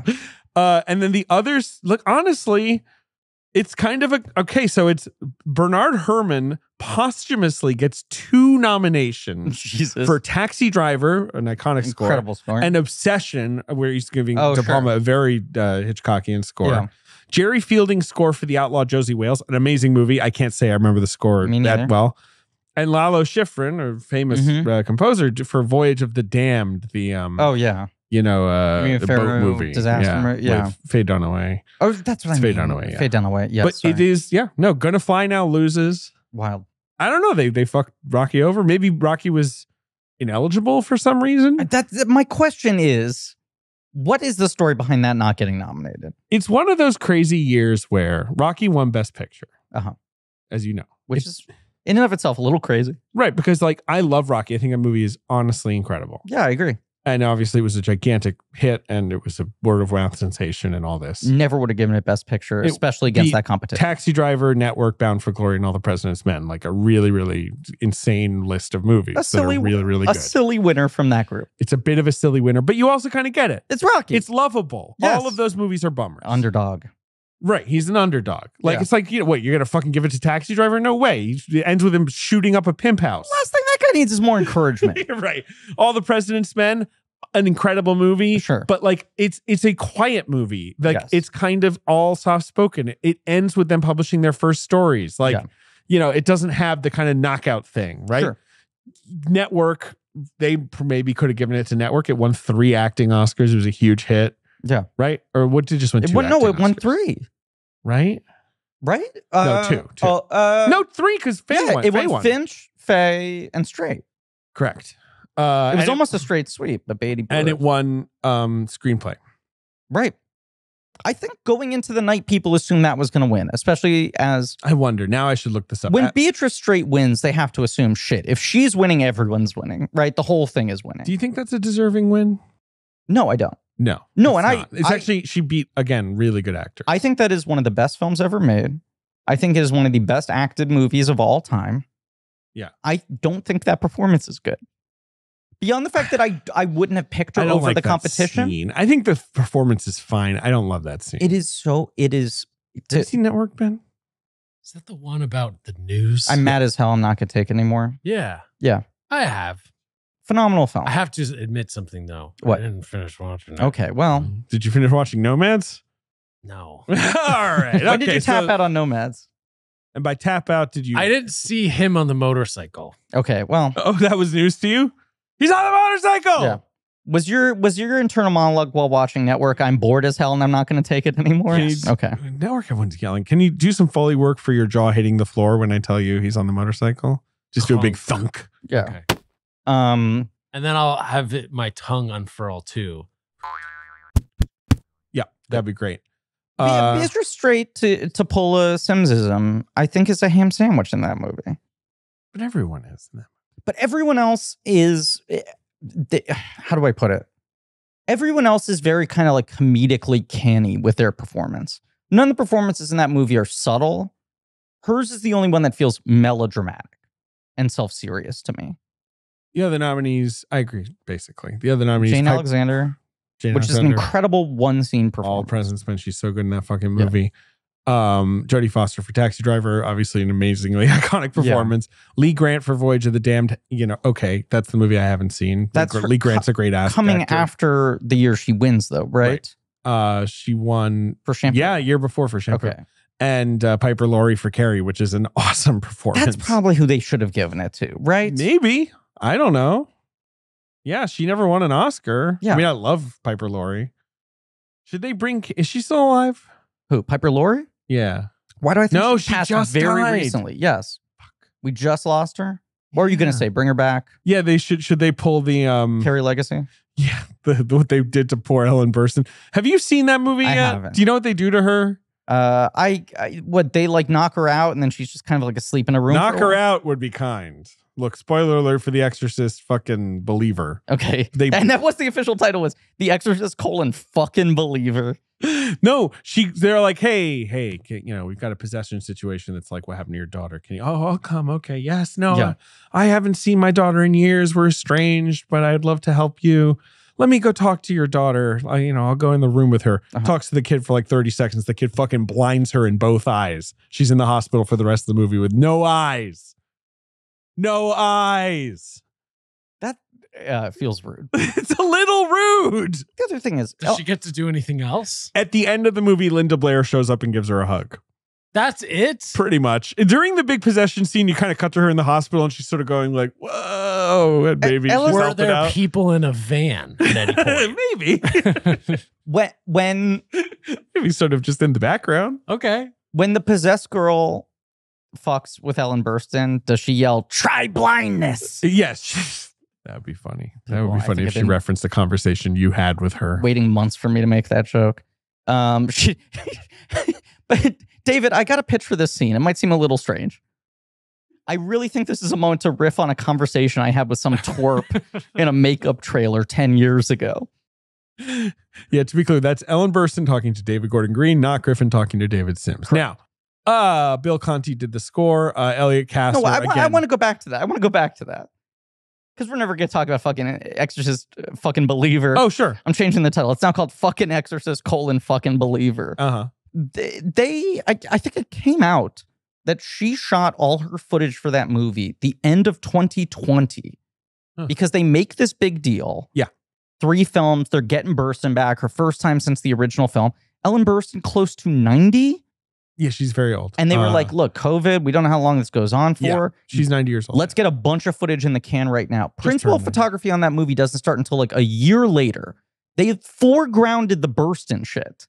So what do they just have her eat breakfast and like? This is my fucking question. So maybe that's why it's because it doesn't really. But then she went back for reshoots. She must have because it doesn't This make any year. sense in the movie. It doesn't like. So I'm like, you her shot- role in the movie doesn't make sense. Yeah. Did she shoot a bunch of stuff in 2020 that they didn't use? Possibly. And it was so unusable that they're like, in 2023, come back. We're going to send you to the hospital. They might have just brought her in like how fucking How I Met Your Mother shot the ending at season 2. That's what it sounded like. Like, and just been like, well, just in case. And then they was like, oh, actually, COVID restrictions have lifted. You're still in good health. So now we'll shoot the real movie with you. FYI, you're going to get stabbed in the eyes. What the fuck is that? I don't know. But like the thing in that movie is you can tell that David Gordon Green is like, wow, this will pull a fast one on them. Like that, no one will see this coming. The devil gets a win. He said that in an interview somewhere like early on. It throws you off No one balance. will see it coming. And after being blinded, she won't see it going. But here's the thing. When you're watching the movie, you do see it coming because you're like, who's letting this 90-year-old woman in a room alone with a possessed demonic child? Bad This is move. a terrible idea. Dumb. She has like a book. Ben, let's get that on the record. Ben did not. You didn't do it? You Ben didn't let is him in? not responsible for letting her in. The other thing about that movie is it's just fucking hilarious. It's fucking hilarious that movie came out the same year as The Pope's Exorcist, which is just like a meme on wheels. And that movie is like more realistic than fucking Exorcist Believer. But there's this moment in Exorcist Not even Believer. like more entertaining, more realistic. You're like, this actually has more to say. But Exorcist Believer has this scene where like they're like, all right, we need an exorcism. Catholic priest, will you do it? And he's like, nah, we don't do those anymore. We get in too much trouble. Like, I'm not gonna do it. So instead, they have to get this like motley crew of exorcists. There's to do the it. Avengers of Faith, right? Yeah, basically. Sure, it's the Avengers West Coast at best, I would say, but okay. Yeah, and then there's this. They find the flat man of rabbis. Exactly. Well, that's the Great Lakes Avengers. Oh, yeah, good call. They bring in, and then there's a big twist where the priest rushes in the middle of the exorcism, being like, "I will help. I feel so guilty about this." And Incredible they just, like twist his neck around in 1 second. Oh, and kick him out of a the true house. twist. Yeah. Okay. Yeah. Anyway, terrible movie. Look, I just want to tell you, how did Bill Conti get this gig, Griff? How? Elliot Kastner yelled at him. That's right. He was like, "Come on, just do it." And then he seems like cried. that's the answer with everything. I just like that the Elliot Kastner's producing style sounds like MacGruber, where he's like, "Please, please, I need this." Like he goes in and tries to like tough guy hardball him, and then he becomes so pathetic that they're so funny. so funny. Conti, it's one of the only he'd been working with orchestras. This is an electronic moment and a guitar moment. Ted Nugent plays the guitar on the score. Ted Nugent has songwriting credits for 4 tracks on this movie. In the end credits, I noticed. So does not sing them, but all the songs in the film were co-written by Ted Nugent. Apparently and this movie is going to Broadway, to be clear. Of course. Nomads coming to Broadway in 2024. Is that why the van, they're doing that? The experience. Exactly. Yeah, exactly. Oh, okay. There were synthesizers. There's Ted. There's John McTiernan. There's an engineer. There's Bill Conti. Okay. There wasn't a score. Like he didn't write something down. Okay. They just kind of went in there with Ted and kind of jammed. And that's how the score happened. Kind of sounds like that. Yeah. Ted Nugent is one of those guys where I'm like, who the fuck is he? I know he's a famous guitarist. I know he was in like Damn Yankees. He was in these super groups, but he's not like who nobody fucking likes Ted Nugent, right? It's not like let me fire up a bunch of Ted Nugent. I don't know though. I think people. I know that now he's like a right wing. I was gonna say, but agitator. Even before that, he did have the status of like, I like his attitude. He's got like cat scratch fever, right? That's like his big and then record. he has like Wango Tango. Wang dang sweet poon tango. I mean, since the minute you start hearing this shit, you're like, I'm out. I'm fully out. Yeah, but I think a lot of people are like, I'm in. Yeah. I want more. Couldn't be more in. McTiernan said that Conti is very smart, knew exactly what he wanted. Okay. He's not a musician. He's not being like, give me a B flat, but like he would just hear something and be like, yes, no, yes, no. Sure. Fine. That's what directors do. Yeah. Film came out March 1986, grossed $2 million against a budget of $1 million. Was not greeted with a warm reception. By anyone other than Arnold Schwarzenegger. Right. Walter Goodman of the Times calls it murky. Says there's no real explanation why anyone should bother. Maybe try John McTiernan if you want to know what is going on in this movie.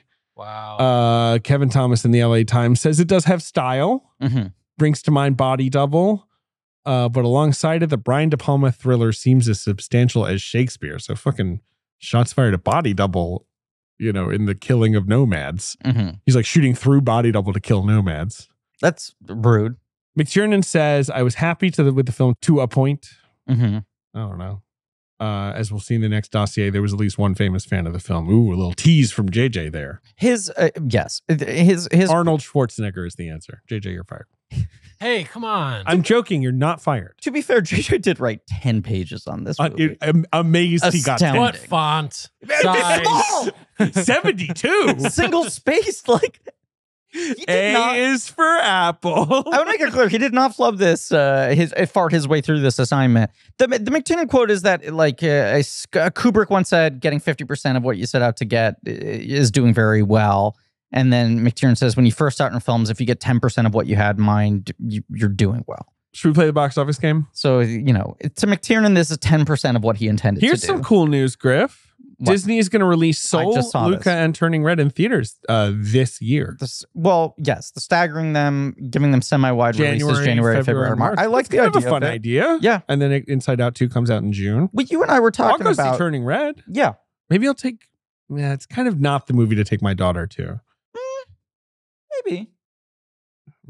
I don't think she'd care. That's the only one I got to see in theaters because they did a tiny little unpublicized AMC Maybe 25. Soul. Yeah. Soul's fun. It's got a cat. Globs. The cat's in it for... Oh, well, the real cat. Yeah. I think about the Soul cat. And that's Soul is a movie where I'm like, I saw that in December 2020. Correct. I don't remember it very well, and I haven't thought about it much since. I would very much listen to the score sometimes. The score is great. I would very much. I'm looking forward to seeing both those films in theaters. You and I were talking about the idea of trying to curate a film series of movies that never got to play in theaters. Yes, based on extrapolating from The Empty Man. But you could throw Mank in there. I mean, we could do it. Throw Mank in there. Just with the movies we've covered. I would throw I'm Thinking of Ending Things in there. Yeah, well, see, this is if we want to do. I might throw Lovers Rock in there. The Five Queen Bloods movie. Finally played like one day at the Paris here in City, and I missed it. What are some, I saw Palm Springs in a theater, but that might be fun to get into theaters. I mean, even just from our canon, Empty Man, Old Guard, Mank. Yeah. Tenet did get a release, but a lot of people didn't get to see it that way. Give Tenet. Yeah. A Real Run would be cool. Did we see that? We saw it in, we did. But it was just the three of us. It was, and your girlfriend. Oh, right. Yeah. And we went in New Jersey the last day before they pulled it off of screens. Right. I had already seen it. I had done that. I went to Connecticut to see it the first time. Okay. Well. With Stefanski. Okay. Well. And Ehrlich? Okay. I think that sounds right. Yeah. David? Yes? I co-host a podcast. I don't know if you are aware of Playing this. Chick Griffin, David. You are the other host on it. Yeah, don't know what to say or to expect. All you need to know is the name of the show is Blank Check. People think it must be real cushy being a podcast host. Sure. Get to watch movies and talk about them. Oh, what a nice existence you got. But they're not considering how much I worry. About? Everything. Well, you do. Are my takes hot enough? Are they too hot? Uh-huh. Am I entering the discourse? Am I leaving out? Did I forget to mention some important piece of context? And? Did I not consider that one movie I dislike was another person's favorite movie, and that was rude of them to hear me say that? And? One thing I never have to worry about when I host is whether my guests will find their sleeping accommodations up to scratch. Oh, interesting. Why? Well, I'm realizing now that this copy is about hosting people at your home. Uh-huh. Like hosting guests. Something you never do. Right. And I just read this as if they were obviously asking me to talk about being a host of a podcast. I'm just realizing this in real time. And we're not taking this over. This is the ad read. 100%. You're talking about Burrow's new Shift Sleeper sofa. Exactly. It's one of those things everyone should have in their home. Mm-hmm. It's a comfortable everyday sofa that easily converts into a queen-size sleep surface. That's a nice surface. Genuine queen size. Not a full queen-size sleep surface that sleeps two people very comfortably. I've got a Burrow. Oh, you do? I do. I don't have the sleeper sofa, although I am very intrigued. Uh-huh. I do have the Nomad sofa plus the sleep kit, which is another like sleep thing that they offer, which is really good.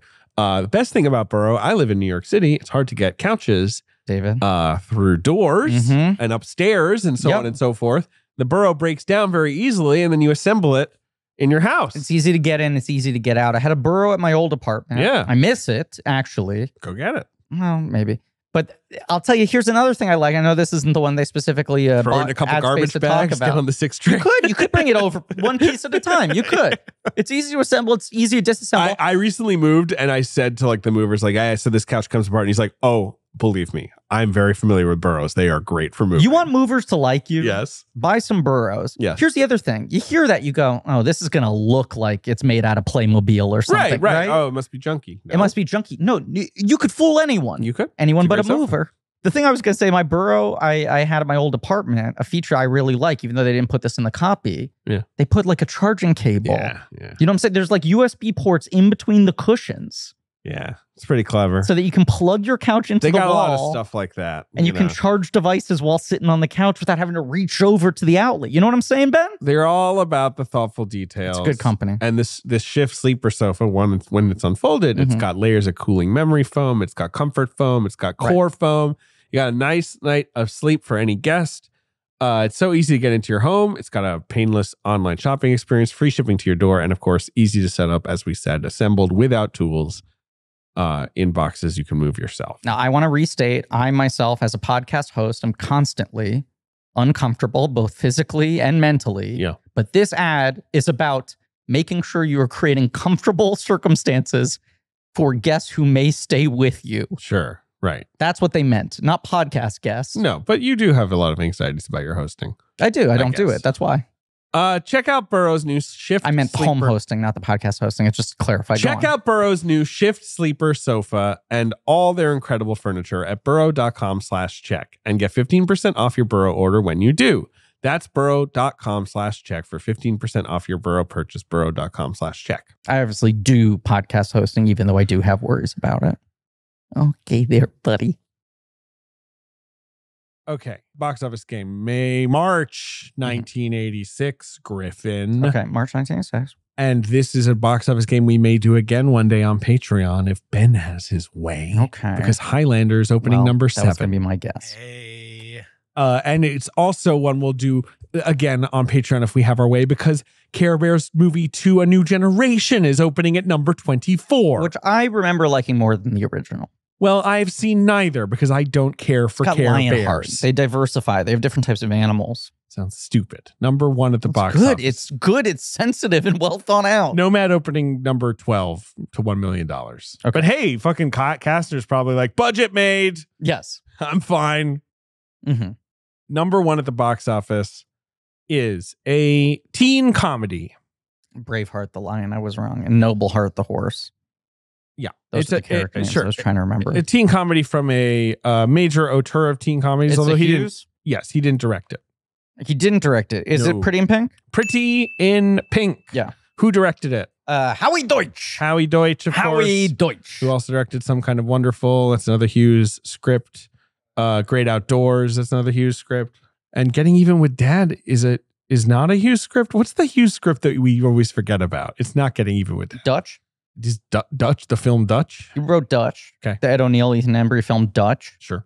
Cool. Curly Sue's the last movie he directed. Baby's Day Out. Maybe Baby Stay Out is what I'm thinking of. Yeah. That was the joke at the time, was that John... He had what's his pseudonym? Edmond Dantes on Beethoven. Right. Yes. Made in Manhattan. And 101 Dalmatians? 101 Dalmatians is credited. Was it to Dantes? him as credited as his Hughes. flubber. Okay. Home Alone 3. Yeah. Reach the Rock. No idea what that is. Don't know what that is. The joke that many critics got a lot of mileage off of at the time was John Hughes's protagonists are aging down so much he'll be the first guy to write a comedy about sperm. Because Baby's Day Out is Well, it went from teenagers to Home Alone to Baby's Day Out. 20 million critics made that joke.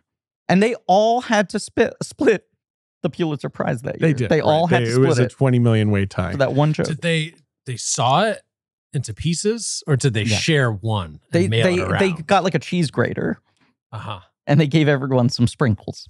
Now, Pretty in Pink is, I would say, a great movie because Ringwald's so good in it. It is a movie that is sold by its performances being so good across the board. It's obviously completely notorious as a movie where nobody thinks she should end up with fucking Blaine. Yeah. But she does. Everyone thinks she should end up with Ducky. But you know why? What do you mean? They shot the ending Right, where and she ends up with Ducky. Right. And the audience response is, well, this feels weirdly classist that she's sent back, that she's not allowed to exist in the space of the popular rich kids. And they revolted so much that they reshot the ending She ends up with where Andrew Ducky's McCarthy. and Ducky's like, hey, it's cool. And Ducky, there's like a girl who smiles at Ducky. And you're like, Correct. Ducky's going to be fine. Yeah. No, I think that script is kind of bullshit. Yeah. And Ringwald, Cryer, Spader, Stanton. Harry Dean Stanton, Just Annie fucking Potts. knockout performances. McCarthy is the weakest link in it. But yeah, five he's incredible not so good. performances in a script that does not much like necessarily- how What's His Pants in 16 Candles is no good. Like Ringwald's amazing in that. Oh, yes. And like fucking Anthony Michael Hall is great. But like the stud is totally boring Studs in and that nothing. movie. Yeah. Where are you on Hughes on those movies? Because those movies, when I watched them, were like fossils to me. Yeah. Like, I didn't dislike them, but I was like, this is not about my like experience as a See, I teenager. reverse engineered my personality around them. I was like, they could not have I'm spoken Ducky, to right. me more. Yes. I felt the same way, David. It felt a little foreign to me. Like in Breakfast Club when Ali Sheedy has to transform, I'm like, she's Babe. Like, and I'm not saying that out of everyone thinks that. I mean, that's right. But like, I'm from the 90s. Her type in the movie Now. is a Babe. Yes. Like, we all love the weird emo girl now. Yes. And in the 80s, it's not. Again, it's the most trite observation about John Look, Hughes. That's why we can't do him, because every movie about we could put him Sure, on the put him on a bracket. bracket. You've kicked him off the bracket a couple times. Maybe we put him 'cause on I'm this. always just like, everyone said everything there is to say about this fucking movie. But he has made a movie I'm quite fond of, which Which is Uncle Buck. Yes. Well, I and if we love ever do that, John Molly has to Candy. come on. Molly, your best friend? Yes. Is That's that her one favorite of It's movie? like her favorite movie. Really? Oh, yes. Okay. And she's always been like, once in a while, she'll text me and be like, you guys did a Clifford episode. And I'm like, yeah, Molly. Yeah, we did it years ago. And then we did another one. And she'll be like, I love Clifford. And I'm like, I know you love Clifford, Molly. I lived with you for 7 years. And then she's like, are you ever going to do an Uncle Buck episode? And I'm always like, we'll let you know. I she's mean- kind of like, that's the other one. Those are the two. She's loomed quite large on this show. She's Molly? come up so many times. Has she? Yeah, She you talk has. about it all the she's time. very important to me. Best friend, former roommate. Uh, Ben, I say, what? if it ever works, yeah, I would love to do an episode on Uncle Buck with Molly. with Molly Auerbach. Yeah. Molly's choice. Yeah. Sure. Ben co-signed. Yeah. Ben, you pitched doing like a John Candy collection on Patreon, but I argued a lot of Candy's big works are Hughes. Yeah, but we could call it like the mixed bag of Candy. Number 2 at the box office is a horror film. Ben's eyes lit up. His mouth went into the widest grin I've ever seen, as if we pumped it full of Smilex. Number 2 is a horror film. Yeah. It's the start of a franchise. Okay. I've never seen these films. There's, I think, 4 of them. 86. Is it House? It's House. Ding Dong, You're Dead. Yeah, you are cordially invited to spending the evening with Roger Cobb and friends. Don't come alone. House horror has found a new home. I've never seen them before, which means I will probably get a text from Brennan Hines yelling at me Right. Brendan, let's watch him. 2 months from now. Incredible posters. That's the thing. To me, those movies are iconically in the we're at the video store, Correct. and I would look at them every time I went to the video store, because I would just go to the video store and look at all the Of videos, course. right? Of course. You just pull them down, especially the scary ones, and Yeah. be like, "What is this?" Yeah. And House gives you nothing. Severed It's hand, just a severed hand ringing a doorbell, and the tagline is "Ding Dong, You're Dead." The movie's called House. You have no idea what it's about. No. The sequel has the best sequel title ever, Ben. House 2, the second story. Do it? you get it? So I do. one day maybe I'll watch The Houses. Anyway, it's number 2 at the box office. Put it on the Griff. bracket. Sure. It's made $11 million on the way to 19. Number 3 at the box office is a comedy Uh-huh. based on a French movie. Based on one of the great French movies, one of the great French films from one of its great directors. It's based on one of the great French films from one of its great directors. But it is like a sort of big, brassy comedy. It's not. Is it Down and Out in Beverly Hills? Paul Mazursky's Down and Out in Beverly Hills, which is, of Remake course, Boudreaux Saved from Drowning. Jean Renoir's Buddha Saved from Drowning. Yes. Which is basically like a suicidal homeless man appears in the life of like a rich family and crazy shit starts happening. That's the French movie. Now, who do you think you would cast in the 80s broad studio comedy version of that same story? I don't know. Tell me. It saved me from drowning. Mm-hmm. Yeah. I was drowning. Richard Dreyfuss and Betty Davis, of course. Bette Midler. What am I talking about? Betty Davis. Bette Midler and Dreyfuss. Yeah. Midler and Dreyfuss. And of course, famously, Little Richard plays their neighbor. Cool. That's cool. Yeah. And sings a song. Ask for sugar. That's Mazursky? It's a Mazursky film. It's a Mazursky. Number 4 at the box office. It's a major film of the year that makes $100 million. It's a big drama. It's nominated for Best Picture. It's nominated. It doesn't win Best Picture. No, in fact, it doesn't win a single Oscar. Rude. Is it The Color Purple? It's The Color Purple. I was going to tell you it's also came out last year again as a Sure. musical, but that's an obvious clue. But it was famously, for a long time, it had the record for the most noms with no win. Because I think it got 9 Uh-huh. Oscar noms. Yes. No, 11. Goose egg. Something finally beat it with 0 wins. Yes. And more noms? It tied with The Turning Point. Those were the 2 that had Sure. 11. There now may be one with 12 that didn't win. Yeah. Might be like Irishman. It There's might like be. rude shit like that. The last couple of years have been. Because to rack that up, you need to get a bunch of tech nods and like 3 to 4 acting nods. Yes. Like you need to like, and Color Purple has 3 acting nominations. But last year was that weird. Well, now it'll be 2 years ago. But the 2023 Academy Awards ceremony had that weird thing where like 3 or 4 of the most nominated films got 0 wins Well, because Everything makes space Everywhere for All at Coda. Once. No, I'm Oh, you mean Everything Everywhere? Right. that year there was like a monopoly on awards. Look, number 5 at the box office is a great comedy from a fraught figure in the world of comic filmmaking. But you think this is a great one? Yeah, obviously. This is like one of his best. 1980s. Is it Hannah and Her Sisters? Hannah and Her Sisters. Yeah, it's one of his Woody best Allen. movies. Yeah, It's probably his best movie. I think it kind is. of. I don't think know. it Or is. it's kind of like the quintessential Woody Allen movie I think in a it's way. the best one.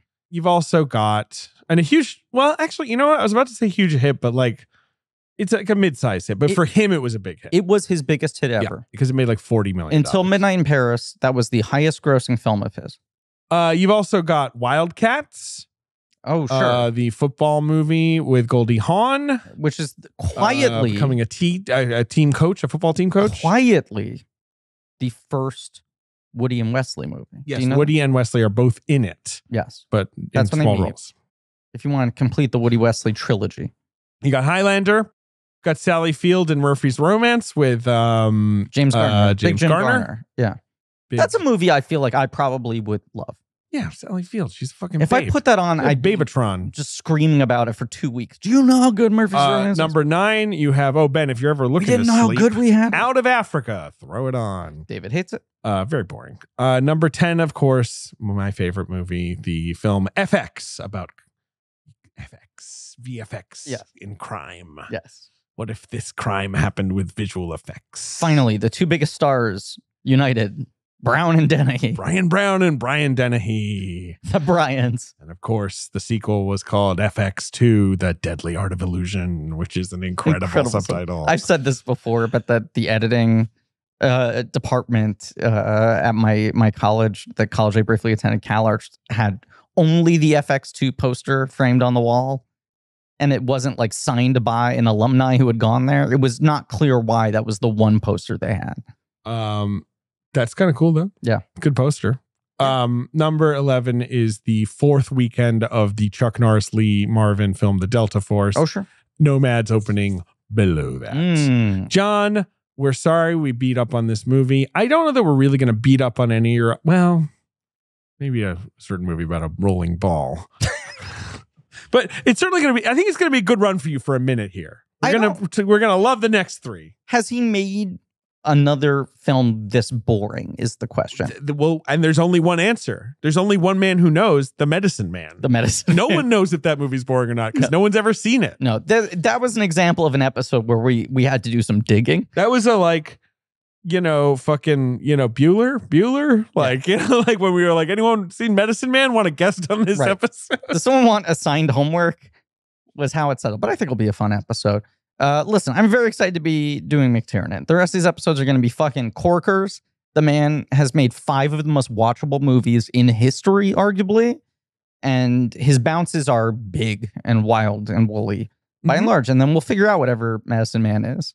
Goodbye. We have to watch The Love Guru in a few minutes. So we're Gonna watch Love Guru, but I want today. to say this is just executive decision, and we haven't talked about this in advance. But I just need to say this, David. We need to get this on air. JJ will text us random things at odd hours of the night as he's doing his research. And he does his research. He starts it far in advance of when we record these episodes. So we'll be getting McTiernan texts when we're doing Fincher episodes, right? Sure. And some of these thoughts, you're just like, JJ, I can't respond to this right now. This is not where my head's at. I'll catch up to you when we get to the dossier in a couple months, right? JJ has pinned in this dossier the fact that we never responded to his text where he found on Abe Books, often an academic resource for people who need to find rare out-of-print books. I did say this earlier in the episode. You did? Yes, I did. $1,100, right? For the entire Kastner? $1,236.18, $26.53 shipping. I said it very briefly. I said it Okay. like as an aside. And JJ has been pushing us to make it a Patreon tier. And I'm going to say, having watched Nomads, that I feel no desire to spend $1,200 finding out more about how this movie Right, was on made. like the collected information of Nomads. Executive decision, we do not need all of the paperwork from the development of Nomads. If someone paid us $1,200 to read receive it? To receive it? To receive it, yes. To read it, no. Time is money. Time is money. I would receive it, though. If someone wants to pay me $1,200 to have it sent to me, Yeah. I will accept that package. Right. Right.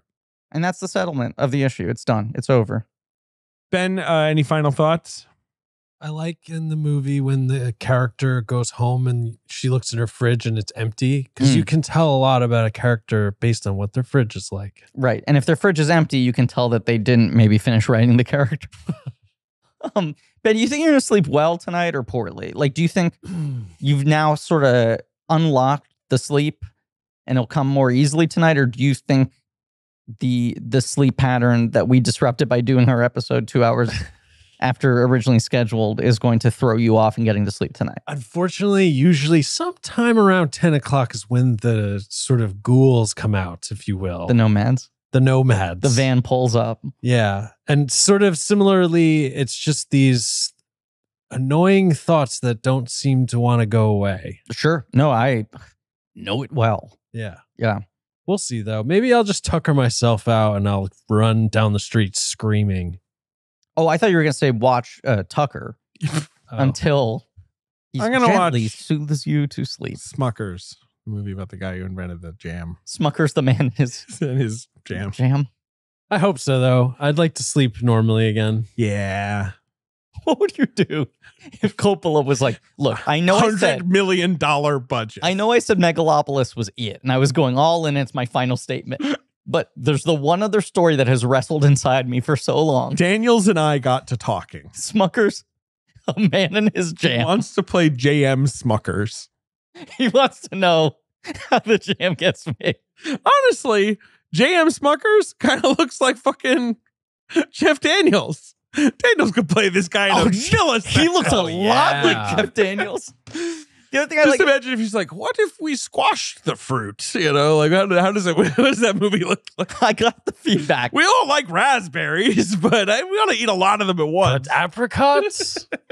I got the feedback from audiences that they didn't want to see a film about a man who failed in the auto industry. So I'm now going to make a movie about a man who experiences no conflict and just makes a successful jam, and it lasts forever and creates generational wealth. Smucker's a man in his jam. Thank you all for listening. This has been the first episode of Pod Hard with a VengeCast, which I think will be a very fun couple of months. David, do you agree? I think it is. Yeah, it's going to be great. This was the episode where we were hoping there'd be a gem to discover, and instead we fucking did some Smuckers We did material. some shit. We snuck Smuckers in there at the last second, so no one can say it was an entirely valueless episode. Make some Smuckers posters. I don't know. Get on Photoshop and do that and post them to whatever social platform still exists by the time this episode comes out. Thank you all for listening. Please remember to rate, review, and subscribe. Thank you to Marie Barty, our associate producer on the show. Thank you to JJ Birch for sending us links to documents that are expensive, that we will never purchase, but also doing our research. Thank you to Alex Perry and AJ McKeon for editing, Lee Montgomery, The Great American Novel, for our theme song, Joe Bow and Pat Reynolds for our artwork. You can go to blankcheckpod.com for links to some real nerdy shit, including our Patreon Blank Check special features, where we do commentaries on film series. Dun, dun, dun, dun, dun. We're doing the Terminator movies. Yep. That's what we're doing. Yep. It's dude heavy time for Blank Check. Arnie heavy. Arnie heavy. Tune in for that. We'll be doing Die Hard 2 over there as well. Yeah, we will. I feel like that's a question people have. What about Die Hard 2? That's where we're doing it over there. $5. Dun, dun, dun, dun, dun. Dun, dun, dun. Enough. Enough. And as always, When you're gone, how can I even try to move on?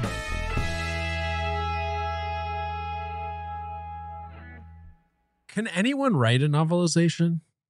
I mean, what do you mean? you need the rights. What do you mean? You need the rights. Okay, that's true. What? Like, Anyone could write it. You couldn't publish it without having. that's true. Why do you ask? Do you have? Yeah. Why do you ask? Just, you know, Is there a fire in your belly? I don't know. Maybe someone needs to tell us the story of Doom. Doom? Yeah. What do you mean by Doom? The movie with the rock in it.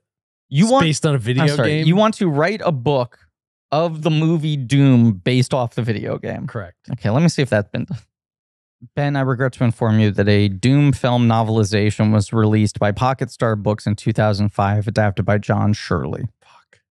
Damn it, John. Fuck.